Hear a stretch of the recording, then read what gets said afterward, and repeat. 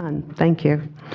Our next item is an update to an item that we discussed last October, the PM2.5 State Implementation Plan for the San Joaquin Valley. As I think everybody knows by now, the San Joaquin Valley faces one of the greatest challenges in dealing with fine particles of any area in the United States. Concerted efforts by both the district and ARB are therefore critical to protect public health of the residents of the valley. I'm especially pleased that we have a contingent of residents from the area who are here this morning, and I look forward to their input and to the board's discussion. Mr. Corey, will you please introduce this item? Yes, thanks, Chair. And as you mentioned, last October, staff presented an initial plan for the 12 microgram per cubic meter annual PM2.5 standard.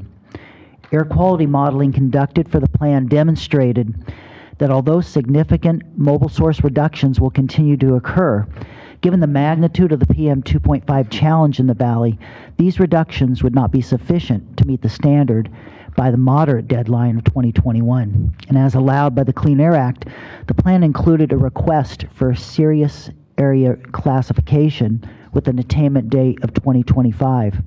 In October, the board directed staff to explore opportunities for achieving further near-term reductions from both stationary and mobile sources before it acted on the plan. Since then, staff has held 2 workshops in the valley to present the foundation, the scientific foundation, and key strategies for attainment to solicit community input. Staff have also been participating in the Air District's public advisory work groups for a comprehensive 2.5, or rather PM2.5 plan that will be heard by the board later this year. Staff's technical evaluation indicates that a balanced approach of both directly emitted PM2.5 along with NOx reductions would provide the most effective path to attainment. In today's presentation, staff will describe near-term actions it is identified to achieve emission reductions, and will also describe an overall attainment strategy for meeting both the annual and 24-hour PM2.5 standards. Following today's presentation, staff will continue to work with the district and stakeholders to finalize an attainment strategy that incorporates early emission reduction opportunities that will return to the board later this year. I'll now ask Webster Tassat to give the staff presentation. Webster. Thank you, Mr. Corey. Good morning, Chair Nichols and members of the board. Meeting PM 2.5 standards is the Valley's most critical air quality challenge. In today's update, I will summarize the board's direction from last October and report back on the work that has occurred over the last 6 months. Through this process, ARB and district staff have identified additional opportunities for near-term reductions that provide the foundation for a comprehensive plan for meeting all of the health-based PM 2.5 standards. The board will not be taking action today, but I will be discussing the work that still needs to be completed and the schedule for bringing the comprehensive attainment plan to the board later this year. Last October, the board tabled consideration of the Valley's plan addressing the first step in efforts to meet the 12 microgram annual standard. Instead, the board directed staff to carry out the following actions. First, conduct additional public outreach to provide stakeholders with an opportunity for meaningful dialogue on development of the plan. Second, identify additional near-term reduction opportunities from both stationary and mobile sources as part of a comprehensive attainment strategy for multiple PM 2.5 standards. Finally, the board requested that staff return and provide an update on staff's actions to implement the board's direction. Before I report on the status of efforts conducted to date, I'll provide a brief summary of PM 2.5 standards the Valley must address, as well as current control efforts, which are providing the foundation for the overall attainment strategy. The Federal Clean Air Act sets out requirements for establishing air quality standards, as well as plans for meeting them. EPA is also required to periodically review standards to ensure that they remain protective of public health. Based on this review, EPA has established increasingly health protective PM 2.5 standards. This includes both a daily standard to protect against short-term exposure and an annual particle standard to address chronic health effects. EPA first established PM 2.5 standards in 1997. This included a daily standard of 65 micrograms, which the Valley now meets. At At the same time, EPA also established an annual standard of 15 micrograms. The Valley missed its 2015 attainment deadline for this standard due to the severe weather conditions associated with the drought, which interrupted ongoing progress. As a result, the region must now develop a new plan. Under the Clean Air Act, attainment must be achieved as expeditiously as possible, along with controls reducing emissions by 5% per year. The target date for meeting this standard is 2020. As new health science became available showing health impacts at lower levels, the daily standard was strengthened in 2006 to 35 micrograms. The Clean Air Act specifies attainment deadlines for each new standard, and areas with more severe air quality are provided more time to attain, along with more stringent control requirements. For the 35 microgram daily standard, these deadlines range from 2019 to 2024. Finally, in 2012, the annual standard was further strengthened to 12 micrograms, with attainment required between 2021 and 2030. Addressing these multiple standards is not as complicated as is sometimes described. The key is developing a comprehensive strategy rather than individual strategies for each standard, and we are working with the district on this comprehensive planning approach. Current ARB and district control programs are providing the foundation for the overall attainment strategy. The chart on this slide illustrates progress in reducing mobile source NOx emissions, which are a key contributor to the formation of particles that make up about half of measured PM2.5 levels in the valley. The chart has three major colored sections, highlighting programmatic areas that have been fundamental to our success: stringent engine standards for cars and trucks, cleaner fuels, and programs to accelerate the replacement of vehicles and engines. The diamonds indicate the start dates for key programs. Since 1990, these programs have reduced NOx emissions in the valley by about 60%. Looking forward, emissions are projected to continue to decline an additional 50% through 2025, as cleaner vehicles and equipment continue to enter the fleet. The chart on this slide provides a similar overview, but now illustrating reductions in directly emitted PM2.5 emissions from stationary and area sources. The three major colored sections reflect district programs targeting sources of smoke, fugitive dust, and incentive programs. For smoke, the district has adopted a number of rules that have been progressively strengthened over time. These rules include controls on commercial cooking operations, limits on residential wood burning, and programs to manage agricultural and prescribed burning. Similarly, other regulations have reduced fugitive dust from agricultural operations, construction sites, and paved and unpaved roads. The district also operates a robust incentive program. Taken together, these district programs have reduced PM2.5 emissions in the valley by nearly 40%. Unfortunately, going forward, as these programs have now been fully implemented, emissions are projected to increase slightly as the valley's population continues to grow. Meeting 2.5 standards will therefore require further enhancements to build on the success of current district programs.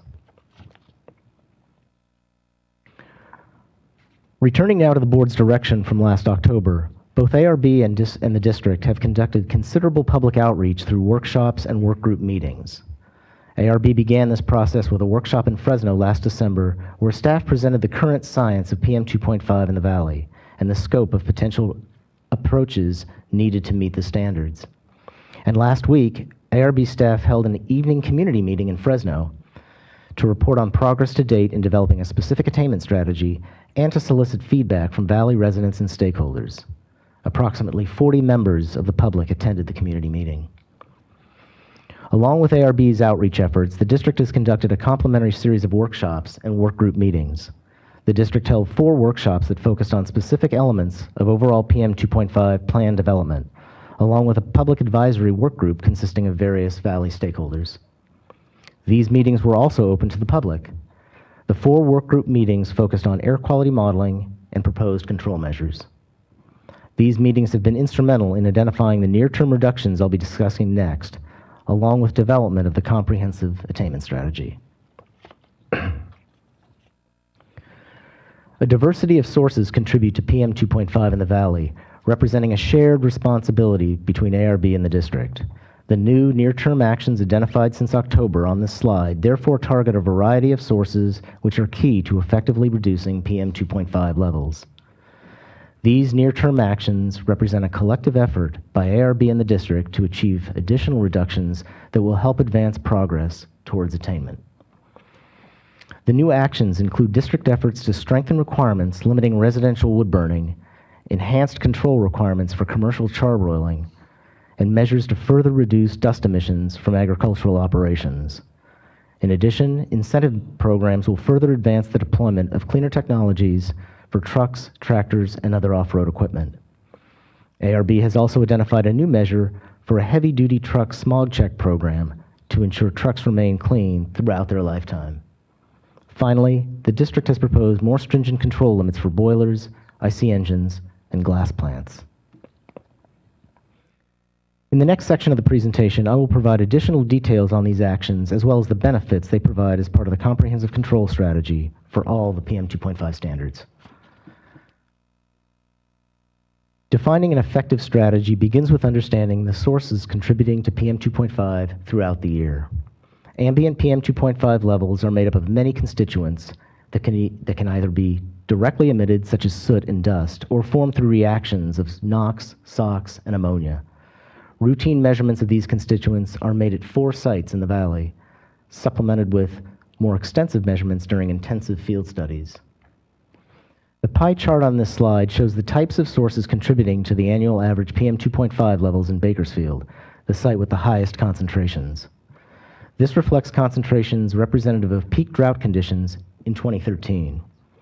This year was selected as the base year for the attainment demonstration to ensure that the strategy will adequately protect public health during drought conditions that are likely to occur more frequently due to man-made climate change.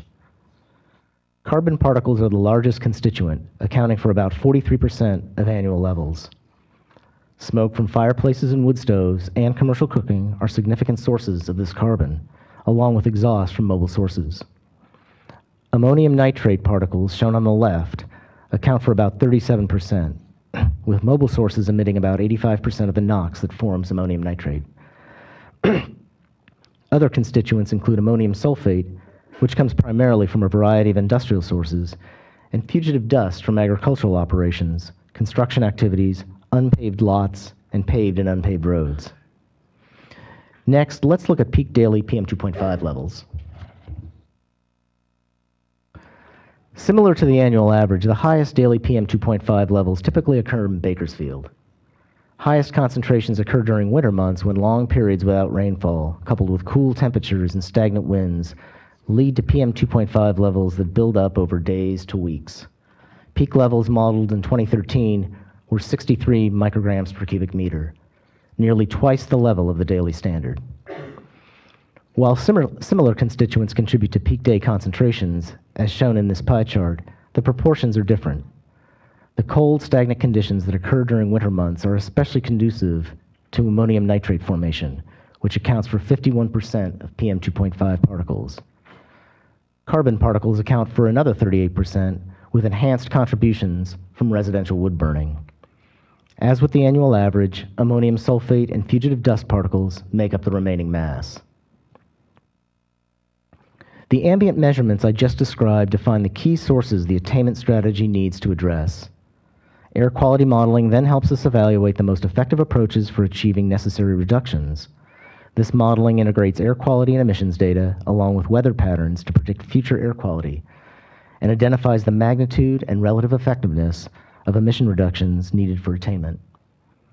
Building from existing control program, the core elements of the attainment strategy include 5 focus areas, consistent with near-term actions I discussed earlier. First, approaches to prevent wood smoke impacts on peak days by curtailing wood burning levels well below the daily standard, along with incentive programs to replace older wood-burning devices. Second, new controls for commercial charbroiling operations with an enhanced focus on the urban areas of Bakersfield and Fresno. Third, minimizing dust from agricultural operations as well as urban sources of dust such as unpaved lots and parking areas as well as paved roads. Fourth, aligning emission control requirements for stationary sources with the latest advances in control technologies. And fifth, new measures to establish requirements for the next generation of mobile source controls, along with incentive programs to enhance the deployment of these cleaner technologies within the timeframes needed for attainment within the valley. In the remaining portion of the presentation, I'll provide additional details on each of these elements of the attainment strategy, starting with residential wood burning. Residential wood burning includes emissions from fireplaces and wood stoves and accounts for nearly 1/3 of the PM2.5 carbon particles measured on peak winter days. These smoke particles also contain toxic air contaminants. The map to the right shows the distribution of daily average winter emissions from wood burning, with the darker red colors indicating higher emissions. Emissions are highest in urbanized areas, but also reflect a broad distribution throughout the valley, including in less densely populated areas. Reducing the localized impact of wood burning can provide significant health benefits. A recent study found that reductions in wood smoke from district programs to curtail wood burning had measurable health benefits. This study showed that hospitalization rates for heart disease declined over 15% since implementation of the district's wood burning curtailment program. Reductions in wood burning through curtailment programs and incentive programs for cleaner devices provides one of the most cost-effective approaches to achieving significant air quality benefits. These programs also provide important co-benefits by reducing exposure to air toxics as well as black carbon. Building on these efforts, new actions include continued replacement of older wood stoves and fireplaces with cleaner devices. The district's Burn Cleaner grant program has assisted Valley residents funding over 12,000 replacements to date. Over 75% of these have been to non-wood burning devices. Continued funding for this program will be important in supporting ongoing transition from wood burning. Other actions include consideration of expanding the winter wood burning curtailment season beyond the current November through February timeframe, and mandatory replacement of wood burning devices when homes are sold or remodeled. Finally, ARB staff has discussed with the district the need for strengthening the district's curtailment program to prevent all burning on days with concentrations greater than 20 micrograms to prevent the buildup of wood smoke that could lead to exceedances of the daily standard. This would eliminate provisions in the current rule that allow certain wood stoves to burn when concentrations are above the standard, as well as wood burning devices outside of urban areas. Moving next to commercial charbroiling, which is responsible for 20 to 25% of PM2.5 carbon particles year-round. The map on the right side of this slide shows the spatial distribution of charbroiling emissions. As shown by the darker red colors, these emissions are concentrated in more populated, urbanized areas of the valley, which can create localized health impacts. Emissions from commercial charbroiling are also continuing to grow along with the valley's population. The district has required controls for chain-driven charbroilers for a number of years. However, under-fire charbroilers, which are not currently regulated, account for the majority of emissions. Effective control technologies for under-fire charbroilers are now becoming available and have recently been demonstrated at one location of a national chain in the valley. Based on this success, these control technologies are now being installed at the chain's other valley locations. Proposed new actions would therefore require installation of controls for under-fire charbroilers in new, larger restaurants throughout the valley. These control technologies can reduce emissions by 75 to 85%. While the costs of these technologies have been decreasing, installation costs could be offset through incentive funding. The district is currently evaluating potential mechanisms for generating funding to support this effort. In addition to requirements for larger restaurants valley-wide, ARB staff is suggesting a strategic focus on retrofits for additional restaurants in the Bakersfield and Fresno urban areas, which would provide additional benefits in the two regions of the valley with the highest PM2.5 levels. ARB staff estimates this would affect about 1/3 of the restaurants in these two cities. Focused retrofits in these two areas would reduce localized impacts, and recent research suggests the control technologies would also reduce toxic emissions. Although the contribution of fugitive dust to PM2.5 has typically been small, the drier conditions associated with droughts can increase dust emissions. Therefore, the district has proposed several new fugitive dust measures. These include replacement of almond harvesters with new technologies that significantly reduce the dust produced during almond harvesting, and updating the valley's conservation management practices regulation to include additional dust mitigation measures. In addition, ARB staff has identified the need to evaluate opportunities for reducing emissions from urban dust sources, such as unpaved open areas, unpaved parking lots, and paved road dust, particularly in the Bakersfield area. The district has also proposed a number of new measures to establish lower limits for other stationary sources. These reflect ongoing advancements in stationary source control technologies that are now feasible and cost-effective. Specific measures include electrifying agricultural internal combustion engines, establishing lower NOx limits for non-ag stationary internal combustion engines, steam generators, and boilers, installing ultra-low NOx flare technologies, and establishing lower NOx and SOx limits for glass plants. As the primary corridor for transportation through the state, emission reductions from cars, trucks, and other mobile sources will have substantial benefits in the valley. While the current control program will continue to provide significant ongoing emission reductions, further reductions will be a key element of the valley's attainment strategy, as well as part of a broader effort to transform the transportation sector. These further reductions reflect a comprehensive suite of actions. New measures in the mobile source strategy adopted by the board in March will achieve reductions through development of more stringent engine standards, especially those for heavy-duty trucks, requiring zero-emission technologies in a variety of on-road and off-road applications, and adoption of new specifications for low-emission diesel fuel. These regulatory efforts will be supplemented through incentive programs to accelerate turnover to these cleaner technologies, especially for heavy-duty trucks and buses, tractors, and off-road equipment. ARB staff has also begun consideration of a new inspection and maintenance program for heavy-duty trucks. This smog check type program could achieve significant reductions and ensure that trucks continue to remain as clean as possible throughout their useful life. Further reductions from ag tractors will continue to play a significant role in our efforts to reduce emissions from mobile sources. Incentive programs have been especially critical in this effort. Since 2009, over $400 million in private and public funding has been invested in the replacement of older agricultural tractors with newer, cleaner models.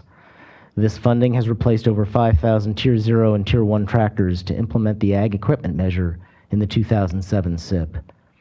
That measure established an emission reduction goal to be achieved through incentives, with the potential for regulatory action as a backstop.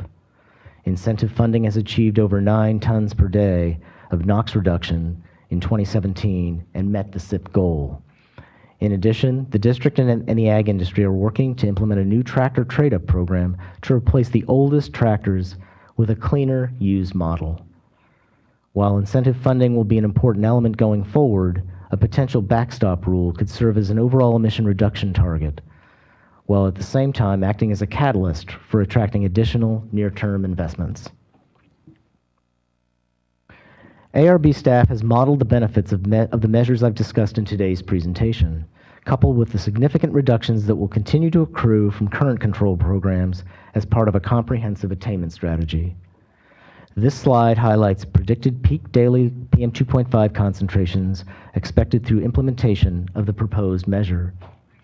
The bar to the left indicates 2013 PM2.5 levels in Fresno.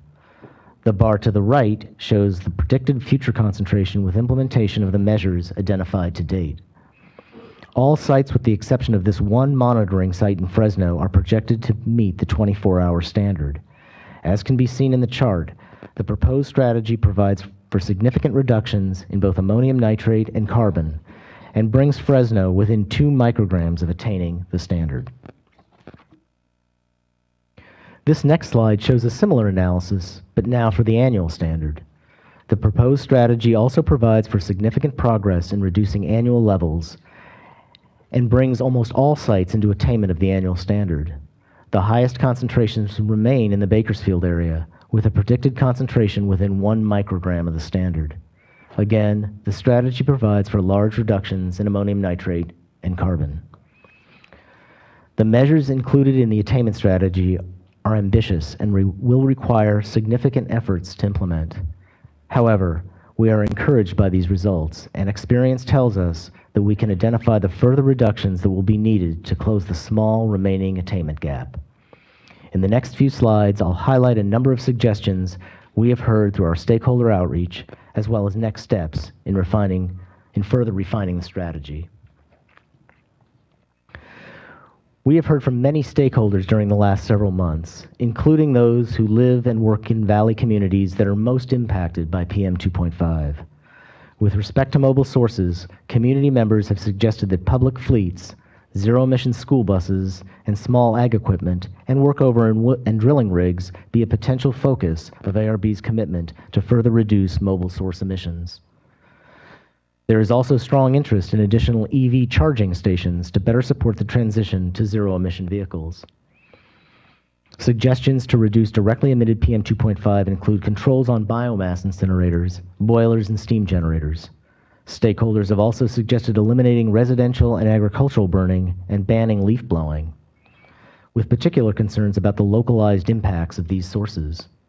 Enhanced public education and outreach was also a common theme to support the overall effectiveness of individual programs.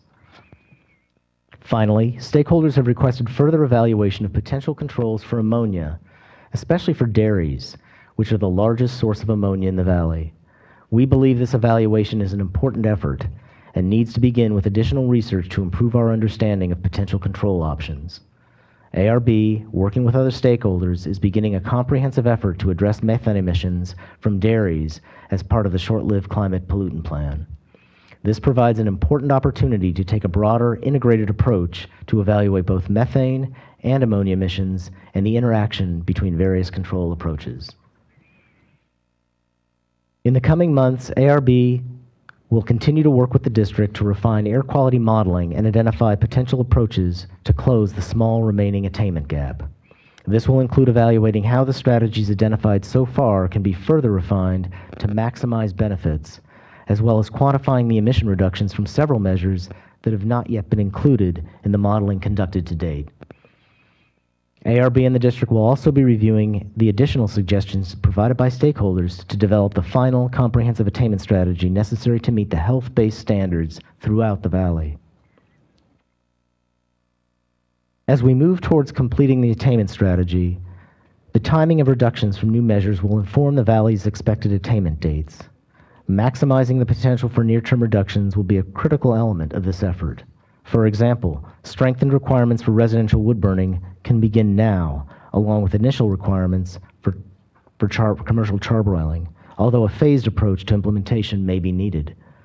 Incentives for mobile sources can provide additional near-term reductions by accelerating the turnover to cleaner technologies. At the same time, there are significant reductions that will take some time to achieve, as full implementation of the truck and bus rule occurs in the 2020 to 2023 timeframe. Development of a heavy-duty truck I&M program would also begin in parallel. ARB and district staff's assessment of the phase-in of the overall reductions needed for attainment therefore suggests that 2024 is the most feasible attainment date for the 24-hour standard, and 2025 for the annual standard. However, as I noted above, this must be accompanied by a strong focus on achieving near-term reductions and immediate initiation of rulemaking efforts. In closing, staff will continue to work with the district on development of a comprehensive attainment strategy incorporating the proposed near-term actions I've described today. While the district has historically prepared separate plans for individual standards, we've been recommending an integrated planning approach and are optimistic that this can be done. After district action later this summer, we will bring district planning efforts back for your consideration this fall. Staff will also continue to work with the district on additional public outreach and workshops as part of this process. This concludes my presentation. I would now like to invite Shiraz Gill, Director of Strategies and Incentives for the San Joaquin Valley Air Pollution Control District, to provide a few remarks.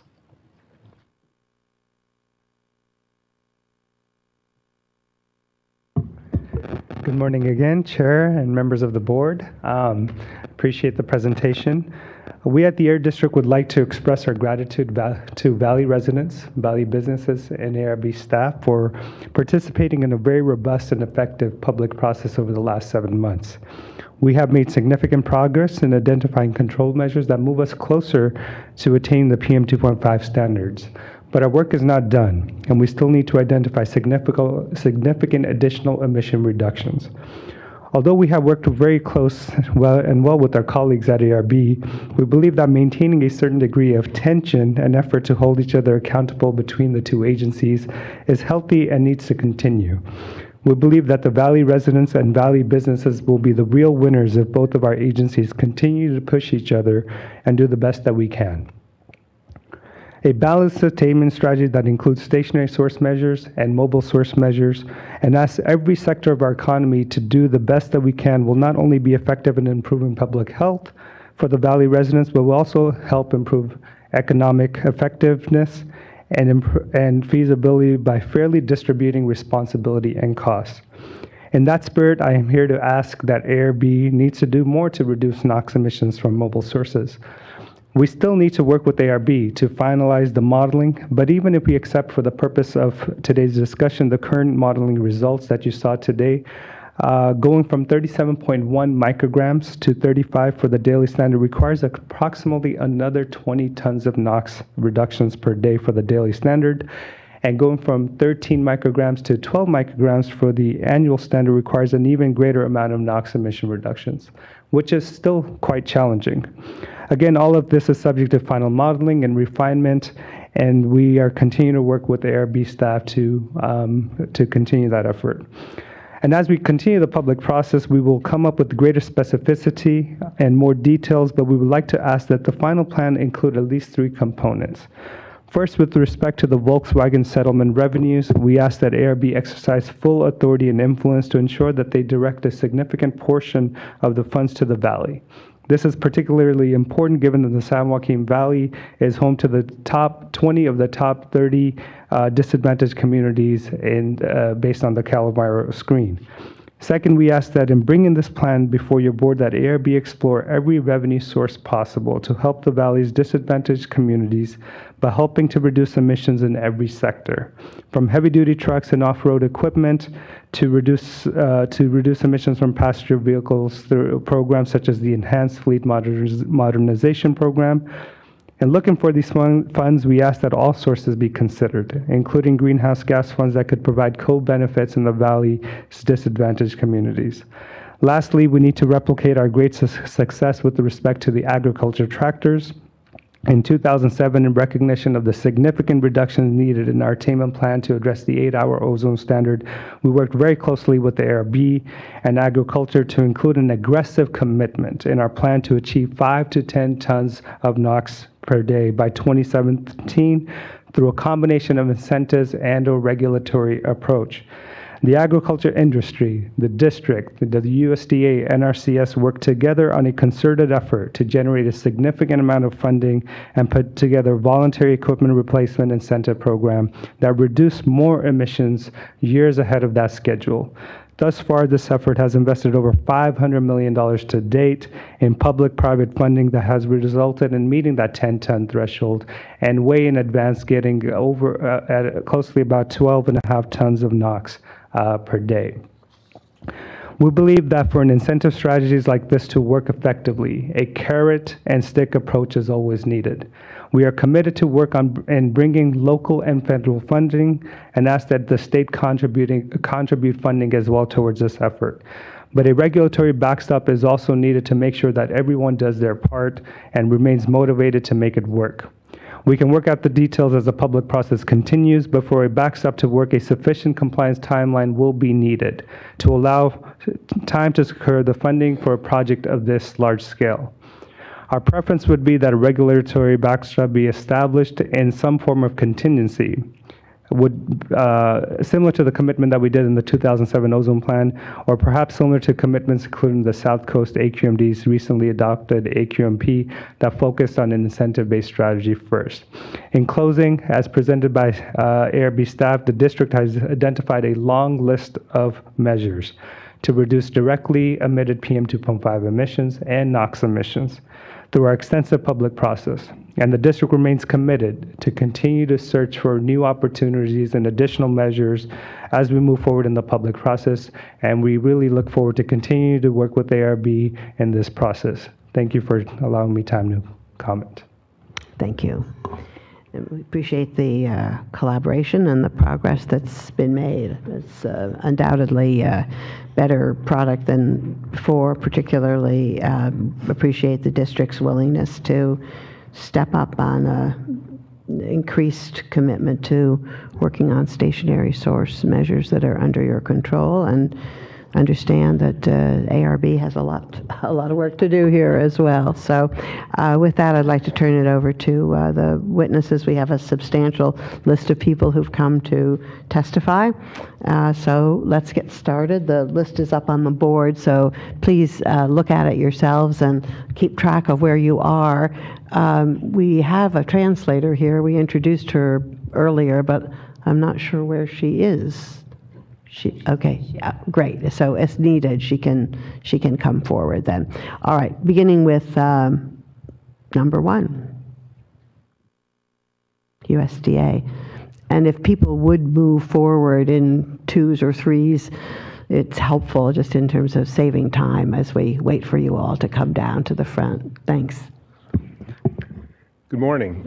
My name is Alan Forkey. I'm Assistant State Conservationist for the Natural Resources Conservation Service in Davis. My position is to manage Farm Bill program funding through Title II of the Farm Bill. Conservation programs, we make funding available to farmers and ranchers throughout California. Beginning in 2002, with additional funding made available through Title II, we were able to expand our focus to help landowners with air quality issues. At that time, we focused primarily on replacement of uncontrolled stationary diesel combustion engines. We provided assistance to landowners who were willing to reduce their tillage operations to reduce PM10 emissions. We promoted smart sprayer technology, road treatment. We even were providing funding for proper disposal of chemically treated grape stakes. For about the first 4 or 5 years of those Farm Bill dollars, we probably put $5 to $6 million a year into those resource concerns, addressing NOx emissions, particulate matter, and volatile organic compounds. In the 2009 Farm Bill, our opportunities were greatly expanded to include replacement of uncontrolled mobile diesel combustion engines. In that year, we received $18 million worth of funding. We were able to partner with the San Joaquin Valley Air Pollution Control District to leverage funds totaling $21 million to replace close to 500 uncontrolled diesel combustion engines. Since that time, our funding has been considerable. When the funding was first earmarked into the Farm Bill and made available for specifically air quality, due to the criteria that was developed and how that funding was allocated nationally, just based largely on the degree of environmental regulations being imposed upon landowners, California received about 2/3 to 3/4 of the funding. Since 2009, we have replaced over 3,300 uncontrolled diesel combustion engines for on-farm use statewide. About 2,600 of those have been in the San Joaquin Valley, and we've provided funding in excess of $162 million just in our tractor replacement program. Overall, we have provided approximately $200 million worth of funding in air quality since that time. Now, the future of this is that the 2014 Farm Bill was funded through 2018. We received $21.5 million in 2000. Please go ahead and finish. I'm sorry, $21.5 million in 2017, and we're in the process of obligating those dollars, which we have to do by the end of September. It is highly likely that we will continue to receive these funds in 2018, and then depending upon what happens in the next Farm Bill, we will hopefully have enough funding to continue this initiative through the remainder of the next 5 to 10 years. That's impressive. Thank you. I would just ask you to explain what you replace these older vehicles with. Well, the criteria is the old engines have to be replaced by a current tier technology.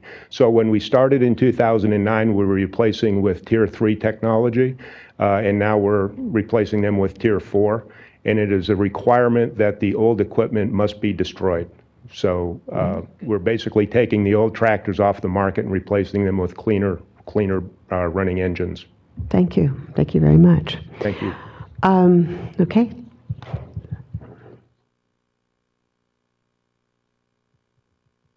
All right. Hi, good morning. My name is Adenike Adeyeye, and I'm a research and policy analyst at Earth Justice and also a steering committee member of the Central Valley Air Quality Coalition, or CVAC, where everyone is from, it seems like. So I would just like to say thank you so much for the presentation, for Shiraz, for your comments, and then also for the opportunity to speak.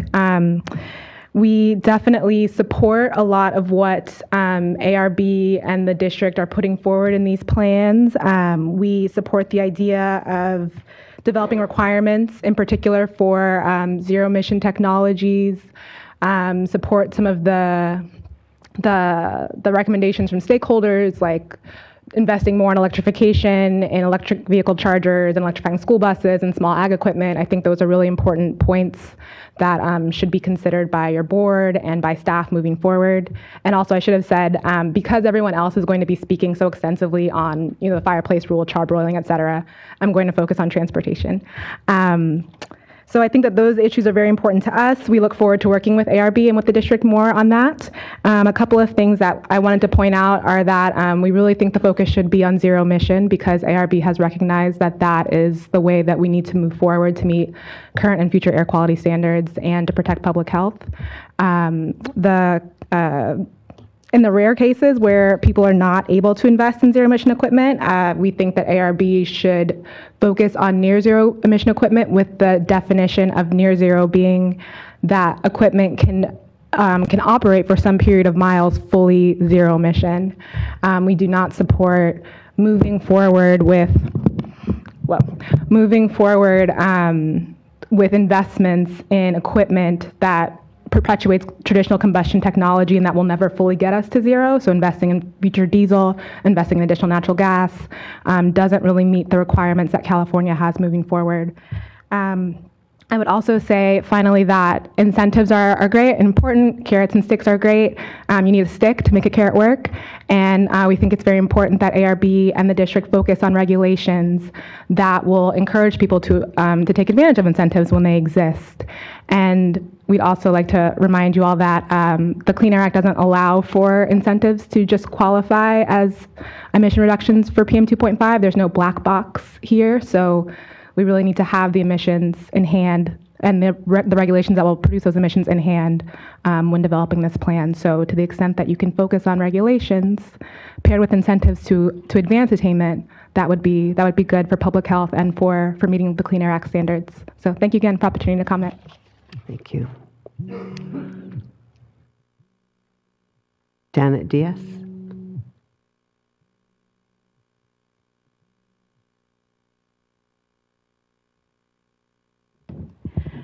I'm Janet Dietz-Kamay. I have asthma. I live in the San Joaquin Valley, where the worst air in the United States exists. I moved there with my husband in 2003. In 3 years, I have asthma. I cannot go outside except on days when the air quality is registered on the RON system as good. If I go out, I can't breathe. I start coughing. I'm unable to get a breath of air, and I struggle to breathe something like a fish out of water. I'm not the only one there. There are thousands of us that live in the San Joaquin Valley with asthma, and that population continues to grow. Children are unable to go outside. Children go to school with inhalers so they can breathe. The air is absolutely toxic. and those of us who live there suffer. In the winter months, when we have PM2.5, it's very high, and I am only able to go outside after it rains, and then for only about a half a day after it rains, wood burning fills the air with PM2.5 once again. I am an outdoor person. This past year, we did have more rain, but I still was only able to go out a few days during the months of March, December, January, and February, and even part of March, because then ag burning began, and the air was filled with PM2.5, black carbon, that I and the other asthmatics in the San Joaquin Valley cannot breathe. It's a frightening thing, because what can happen to those of us with asthma is we can die. Many of us end up in the emergency room, including children. Children are born, we have many cases of underweight children being born, just as if we were all heavy smokers. Children have developmental problems due to the fact that they have asthma. This is a serious situation, and it needs to be addressed urgently. The strictest way we can to get to where those of us with asthma can go outside and actually enjoy being outside must be done. My recommendation is during the winter months, we ban burning in urban areas. Absolutely ban them. That way we can enforce if people are using their fireplaces, both inside and outside fireplaces. That would be a quick fix and a very inexpensive fix to reduce the PM2.5 in our air. Thank you. Thank you.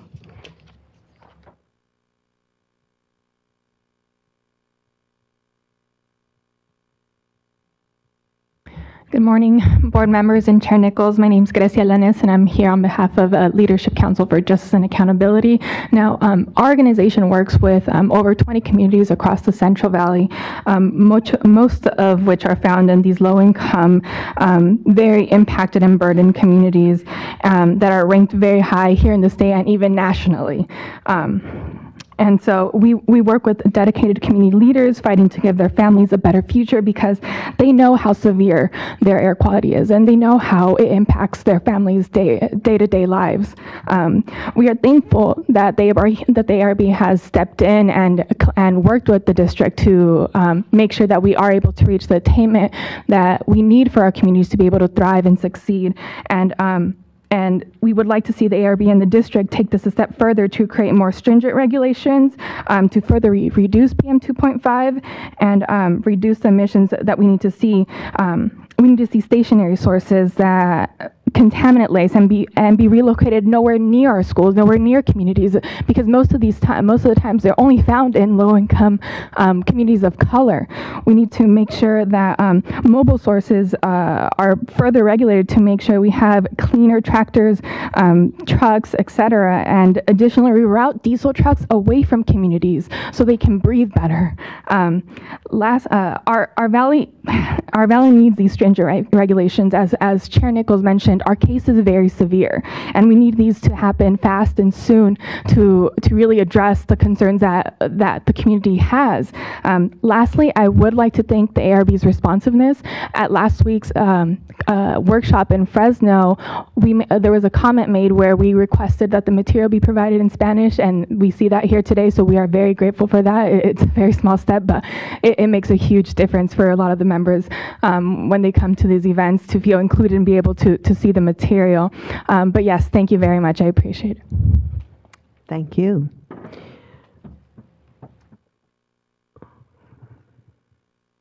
Hello, my name is Earl White. I'm from the Central Valley. I have interests here due to good air is good for everybody. Also, I believe excitement drives the market. So as a businessman, I believe the market would be help from the board, the Air Resource Board, because that, new product line means growth for industry, means growth for the American people, and new job creations. And reduction is great. And reduction since the 80s, since I grew up, has come a long ways. I remember seeing cars with tailpipes, there's black smoke coming out. And due to regulation, this has improved the air quality of all Californians. And so, it has been a good job by everybody who was involved. So I'd like to say thank you for everybody who takes the time out to help clean air. There can be more can be done. And as a businessman, I believe through industry, we can do a large amount through distributing, reduction, electric cars, or, more environmentally safe cars, solar power, and other green improving initiatives. Thank you, and have a nice day.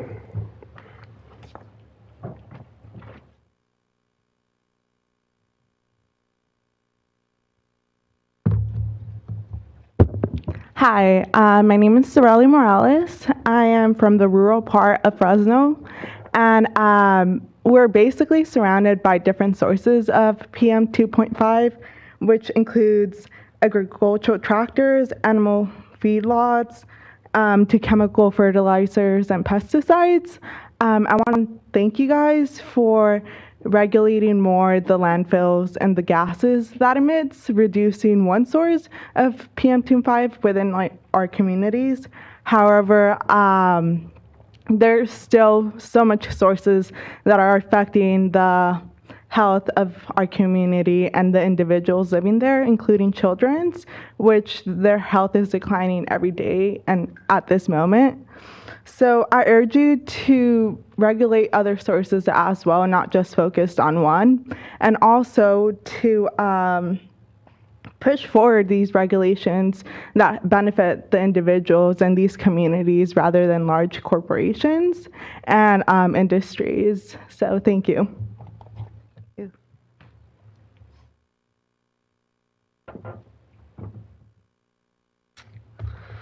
Hello, my name is Tom Helm. I am from a nonprofit called Valley Improvement Projects in Modesto, which is part of CVAC. I also sit on the EJAG, the Air District for Stanislaus County. And I want to first say that I support and appreciate all of the work done here at ARB as well as the Air District. And I appreciate Shiraz being here and his comments and all the work that's done on all sides.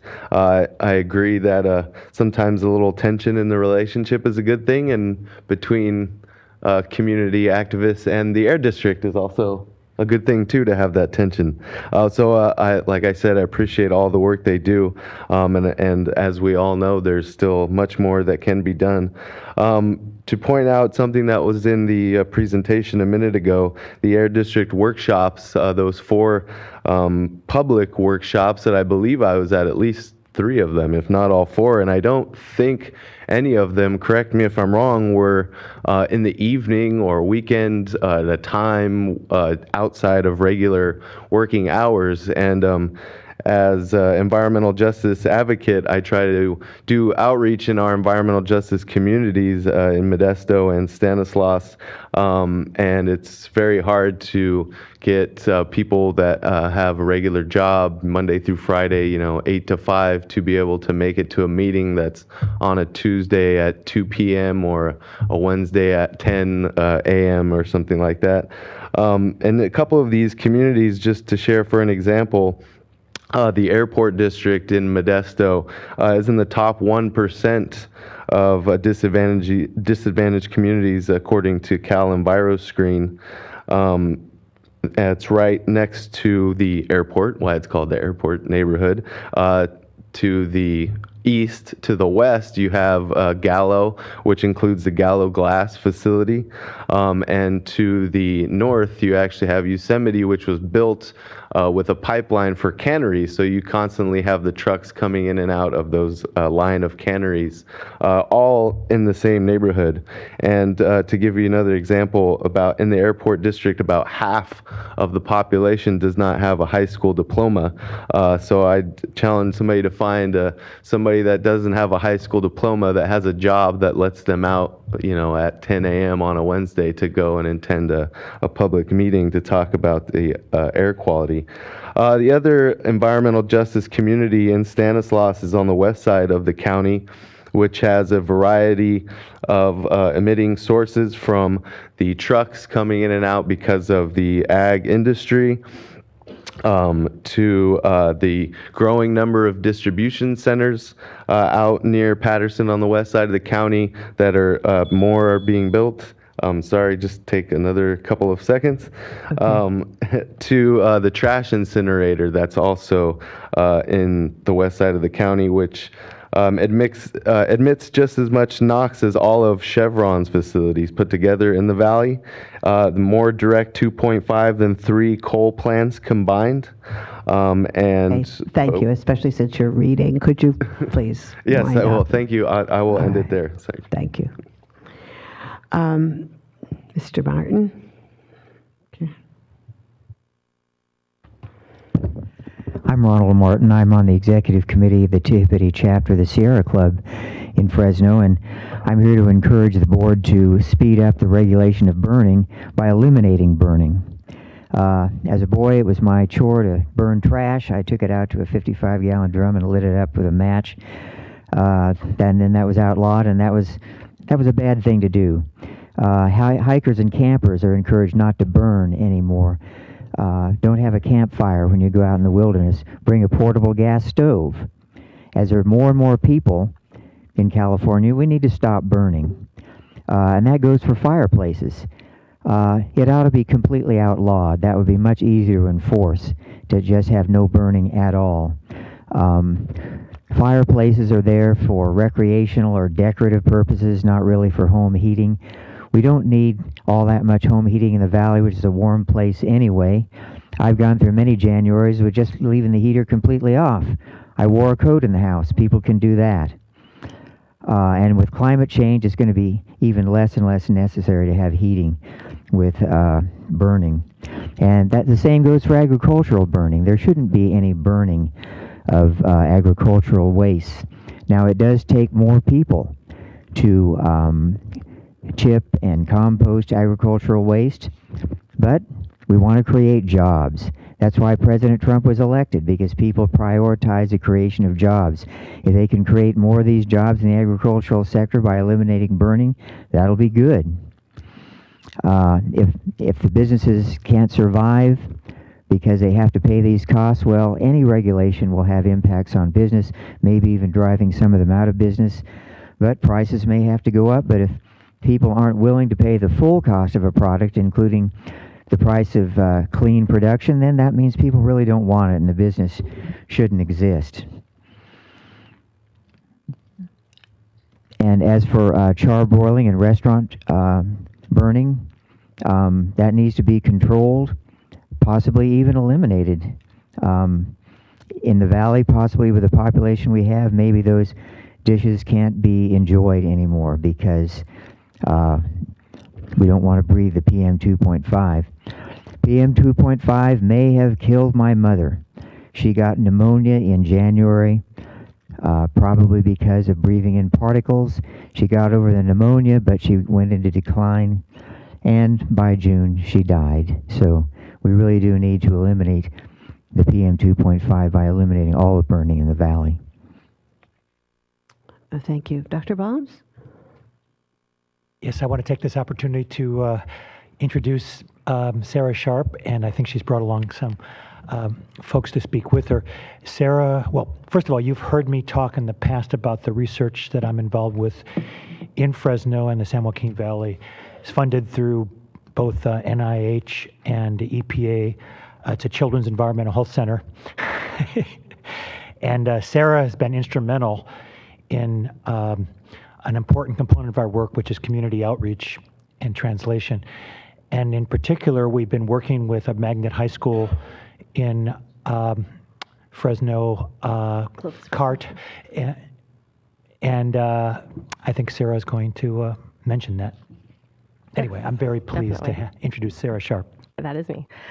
Good morning, Chair Nichols and the board. I know most of you, and to those of you I haven't had a chance to meet yet, nice to meet you.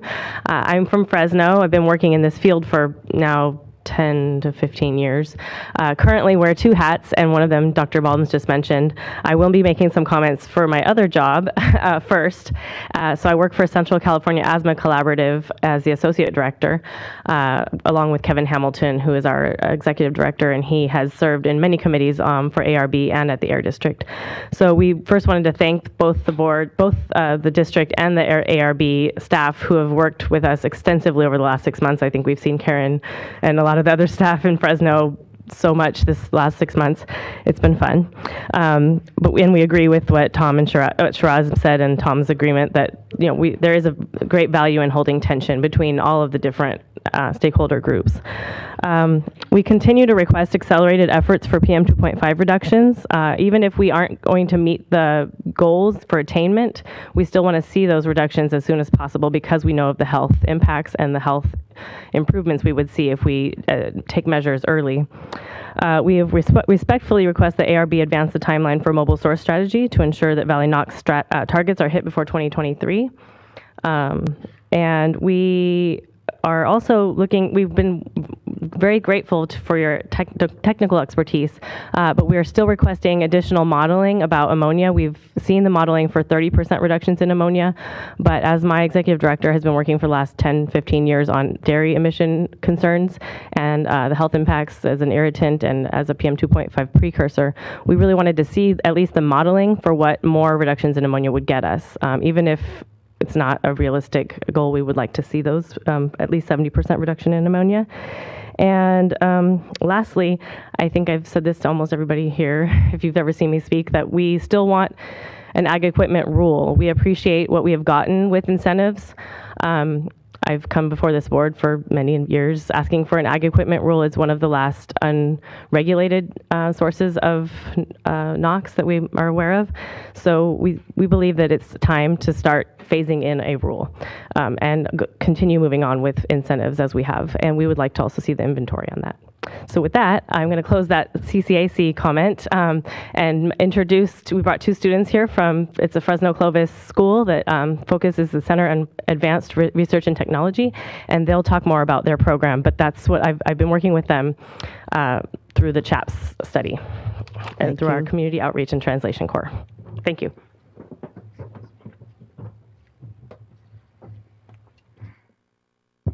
Hello, my name is Destiny Luna. I am a student at Sunnyside High and the Center for Advanced Research and Technology. My partner Sam will tell you a little bit more about that. The focus of our spring semester project was to learn more about environmental issues and getting some field research while doing so. And we were focused on air quality, and what made us so concerned about air quality is the fact that Samantha and I were both born and raised in Fresno, and we both have asthma. And we didn't realize to the extent of the problem that it actually was for not only us, but for the rest of the San Joaquin Valley. And our project was based on an experiment conducted by CHAPS in the fall semester. And it was testing, they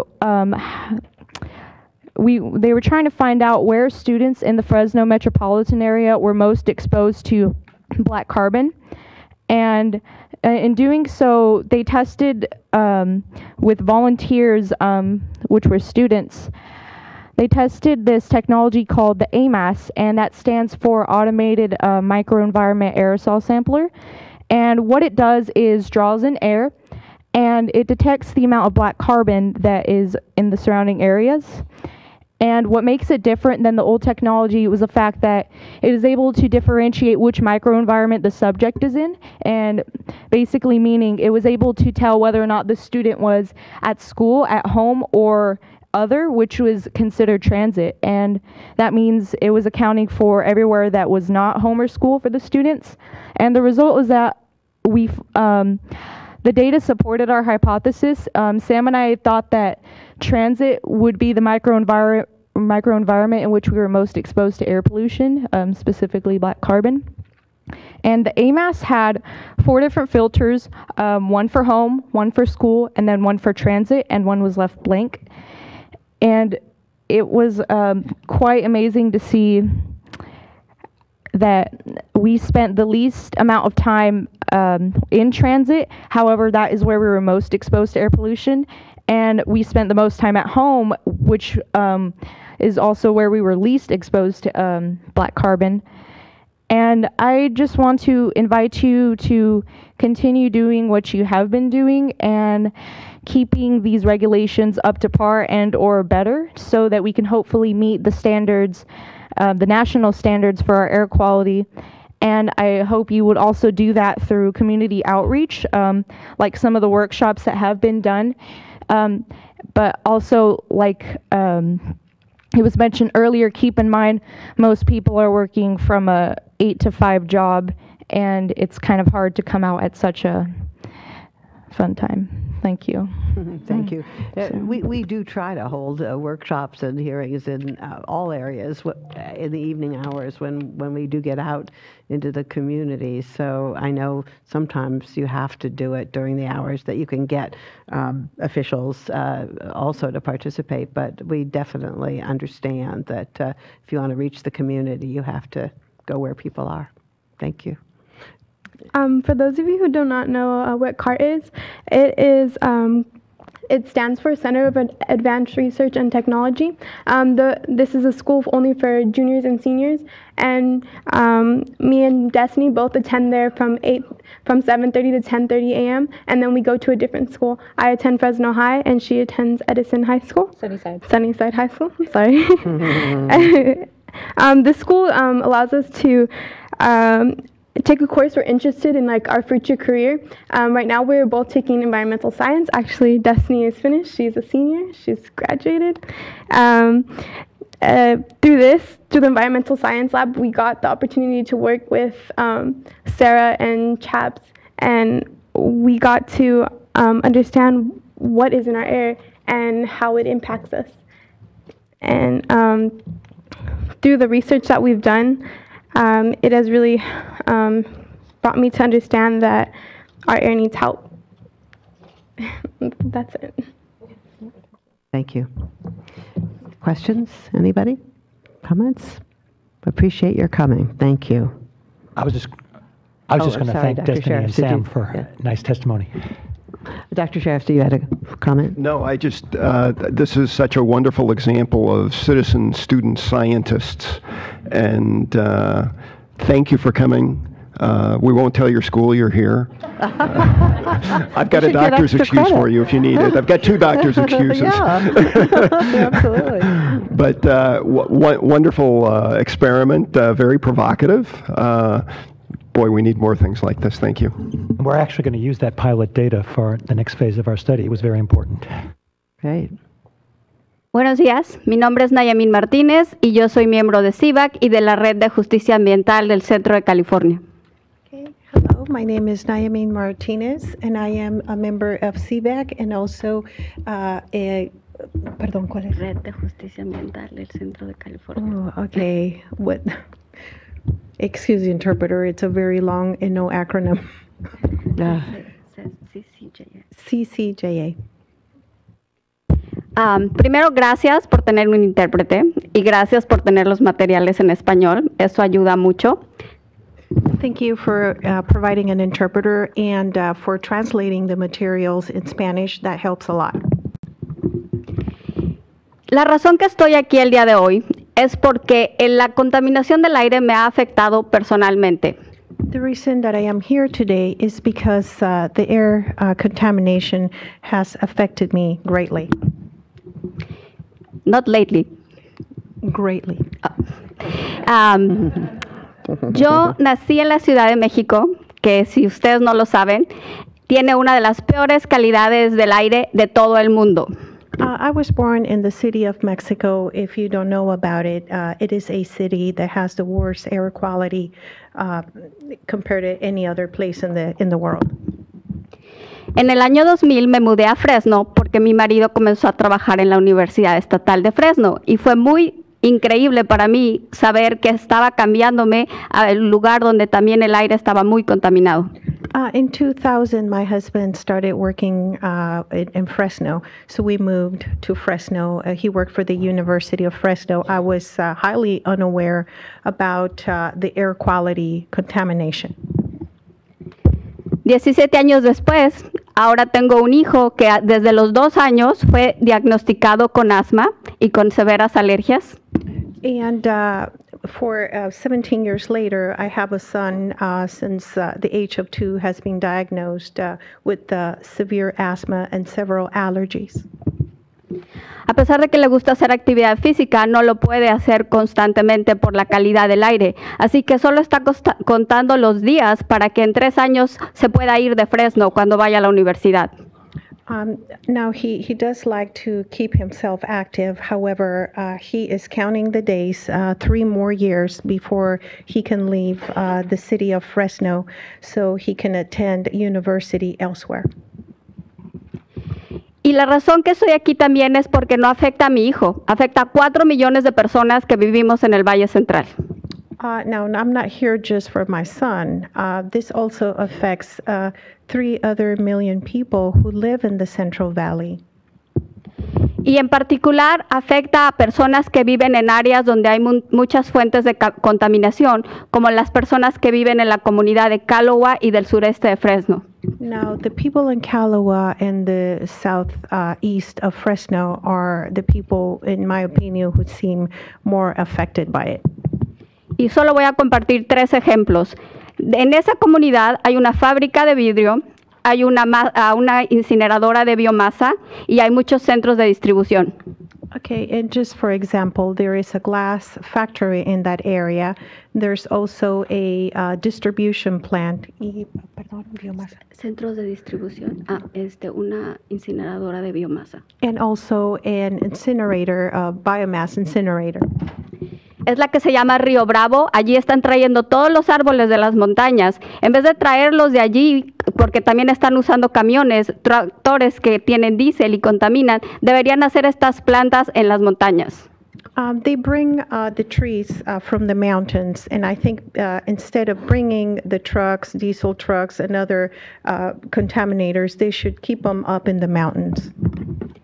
Y las plantas las deberían de poner también fuera de las comunidades, por ejemplo, donde los agricultores puedan llevar sus desechos agrícolas y no quemarlos para seguir contaminando el aire. I think the compost should also go elsewhere, and the farmers shouldn't have to do the compost within the community, but outside of the community. Gracias y espero que las regulaciones que pongan sean más estrictas para mejorar la calidad del aire. Thank you so much, and I really hope that the regulations that you impose are actually more strict in order to benefit the air quality. Thank you.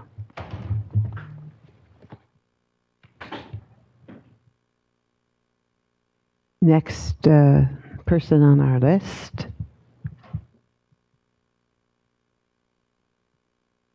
Cesar? Oh, yes, here you go.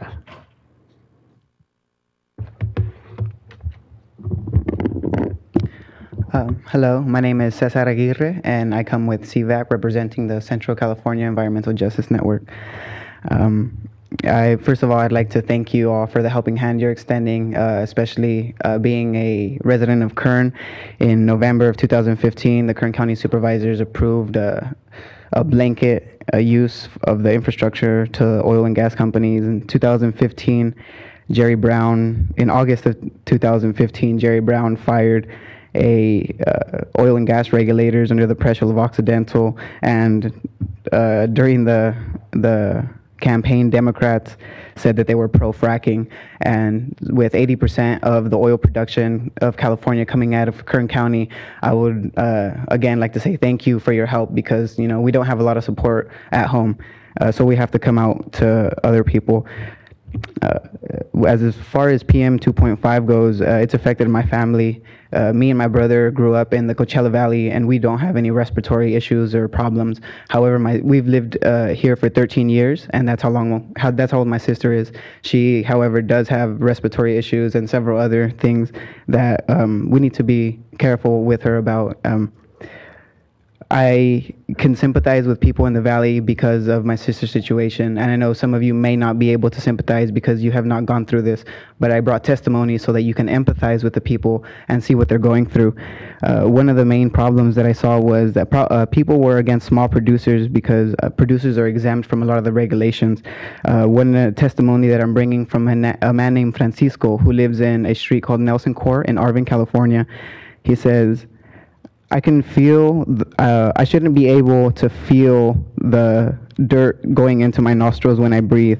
I shouldn't be scared to let my wife go out to be able to breathe this. I shouldn't be scared to wear white clothes because my nose will start dripping blood due to the dirty air. I shouldn't be scared to raise children or bring over my grandchildren to this environment.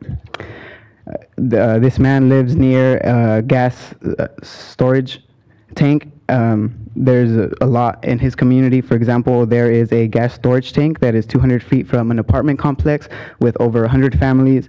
It's next to a Clinica Sierra Vista, and it's right next to a dentist office. It is labeled a small producer, which means that because it makes less than 6,000 barrels a day, it is exempt from these regulations. People in the community are asking for strict regulations because of this, because they don't have anywhere else to go. The second thing that was echoed in the community is buffer zones. People live right next to oil and gas productions, and sometimes the diesel engines from the pumps keep people awake. So one thing they want is buffer zones as well. So yeah, I'd just like to finish with telling you guys, let's focus on what we can control. I know somebody mentioned that in 2013 there was a drought and that caused a lot of problems, but also in 2013 80 billion gallons of water was used in the oil wastewater pits, and those were open air. So let's focus on what we can control. Thank you.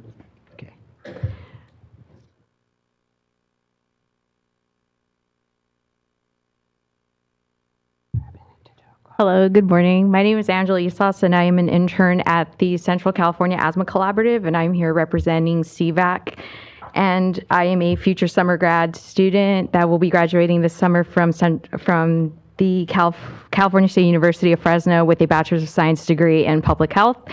And I am here to show my full support in the collaborative planning of ARB and the district for the PM2.5 State Implementation Plan. And I'm honored as well to be in front of the ARB board, as I have studied you extensively in the CSU Fresno curriculum for public health. And I'm here to also mention that I am in full support to put stringent rules against mobile sources and also ammonia emissions, especially towards chemical fertilizers and pesticides, as right now I am doing my research report on the issues with law enforcement and mitigation strategies amongst the chlorpyrifos being used in fields and that are among farm laborers, as my parents are both farm laborers, and I as well have been a farm laborer myself for a short period of time and have experienced just the smallest amount of what the air quality and also what chemical fertilizers and pesticides can do towards someone's health, as my father has congestive heart failure and also he has obstructive sleep apnea. So I'm here to show my full support. I'm still learning currently on all of the air pollution regulations, as that is one of my future career paths, to kind of just be able to be a part of striving to fully just be able to control all of the air pollution that is currently high in the Central Valley. And also, if my career path fully allows me to be a part of that road and to be able to successfully lower the air pollution in our Central Valley, I would be more than honored to just be a part of it and also strive to build a better California and a better Central Valley. Thank you.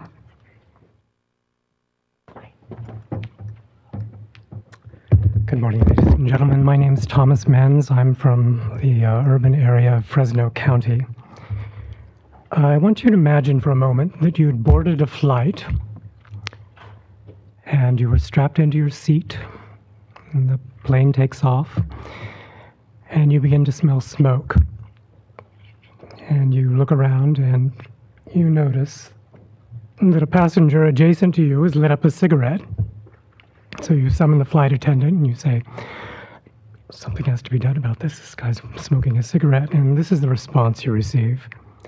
Sir, we're very concerned for your health. We're going to do everything in our power. In fact, we will leave no stone unturned in our efforts to ameliorate your health concerns. But please understand that the complaint that you speak of is highly localized. So what we've done is we've installed a PM2.5 monitor in one of the forward cabins, as it happens, and when the ambient levels reach 20 micrograms per cubic meter of air, we will inform all of those passengers smoking cigars, unfiltered cigarettes, pipes to extinguish their smoking devices. And when ambient levels reach 65 micrograms, then we'll ask those who are smoking low-tar cigarettes and are vaping to extinguish those as well. Well, that's crazy. I mean, that's a hell of a way to run an airline, isn't it? Maybe not the worst example of airline behavior we've heard in recent news, but nonetheless, this is not an adequate response. And yet, lest the analogy, the parallel is lost on some of those here, that is very much the response of those who are stewarding our flight through the filthy Fresno winter air. That's very much their response to the problems that we face as regards residential wood burning.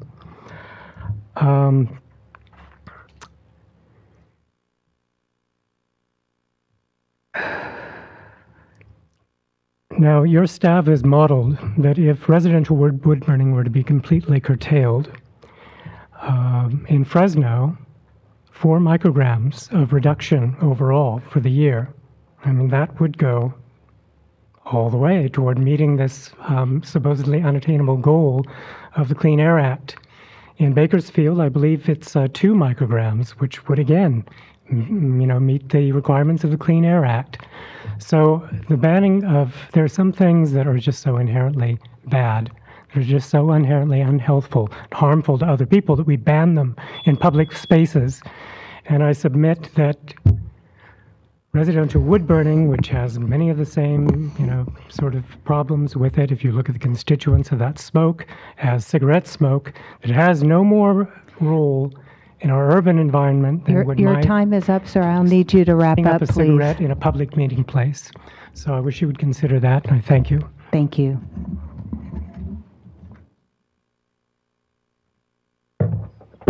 Hello, everyone. My name is Genevieve Gale. I work with the Central Valley Air Quality Coalition, and I also represent the Coalition for Clean Air on this PM2.5 plan.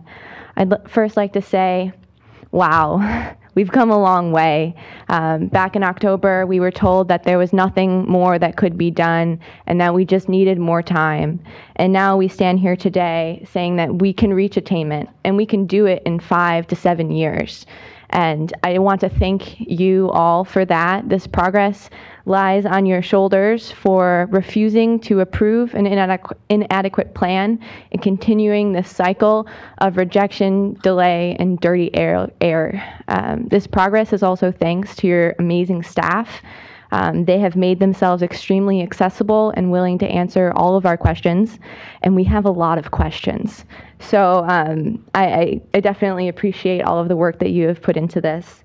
I'd also like to say I too have done a lot of public outreach. I have gone to many meetings in the past 6 months. I've met with mothers in Calwa, as Nayamin had described, and who have children with asthma and live in the shadow of a biomass incinerator.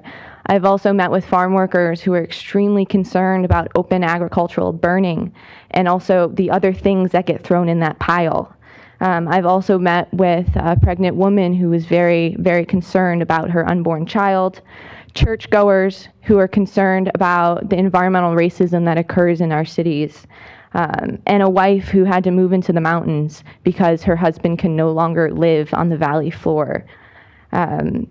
Moving forward, I would like to say that there is still more work that needs to be done. We've gone a long way. We still have some remaining asks concerning the data. We would really like to see, as Sarah had said, the ammonia modeling. I think that's really important to see what kind of reductions we could get. We'd also would like to see the agricultural equipment inventory to be made public. We're really excited to hear that we've made so much progress and that incentives are working, but we would like to see the data that backs up that statement and to see what kind of regulation could get us further. And I also would like to say that we need to include contingency measures. That hasn't been spoken of today. It's been something that our local district has not included in many of its plans, and it's a needed part of the attainment plan. So banning burning, we know, would get us there. So let's keep that in mind.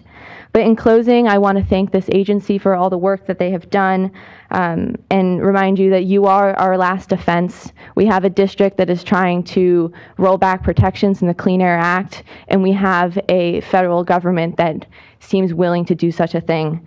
So we rely on you to protect the public health of the Valley, and I thank you for all of your work.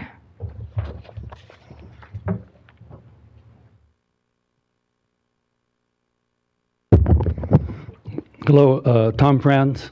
I'm not representing the Environmental Justice Advisory Committee for AB 32, but I'm a member. But I'm representing the Central Valley Air Quality Coalition as a steering committee member and the Kern Cahuilla chapter of the Sierra Club as an executive board member there. I want to start by thanking Kurt Caperos for testifying so eloquently in Washington last month on behalf of the Clean Air Act. Going up against our own air district, who was there to gut the Clean Air Act and make a meeting like this almost moot. You know, so thank you, Kurt, and to the Air Resources Board for continuing to insist on that we make progress. You have AB 197, which is both a mandate and an authority to do direct actions in places like the San Joaquin Valley to not only reduce greenhouse gases, but to get those co-benefits of things like PM2.5 and NOx reductions. So I'm here to ask you to use that not just in a refinery measure, but to help us clean our air by doing something like this. In Kern County, the production of steam and boilers is one of the biggest overall stationary sources of pollution that we face. It takes a massive amount of steam to get the oil out of Kern County oil fields. So, and they're burning natural gas for the most part to make that steam. You could mandate under AB 197 a 50% reduction in greenhouse gases from the production of steam in Kern County by 2030. And we know that solar can make steam. Solar can heat water, direct solar, concentrated solar. They should immediately be transitioning to that method of making their steam, eliminating all those NOx emissions that we so badly need in that part of the valley. And we need that mandate from you under this in the scoping plan. And then that directly gets at this problem in a way you can't maybe can't do otherwise. Same with internal combustion engines that are pumping irrigation water throughout the San Joaquin Valley still. You could mandate by 2025 under AB 197 that every internal combustion engine that's within 300 to 500 feet of an electrical power source convert to electricity. Now you can use incentive money initially, but there's got to be a mandate by this date, by 2025. It's going to help clean our air. There are thousands of these pumps still running, some of them old diesel engines, some of them newer, cleaner natural gas. But we got to stop the emission of the greenhouse gases, and we got to stop the NOx emissions as well that come side by side. So use your authority in every way you can to help us clean our air. Thank you.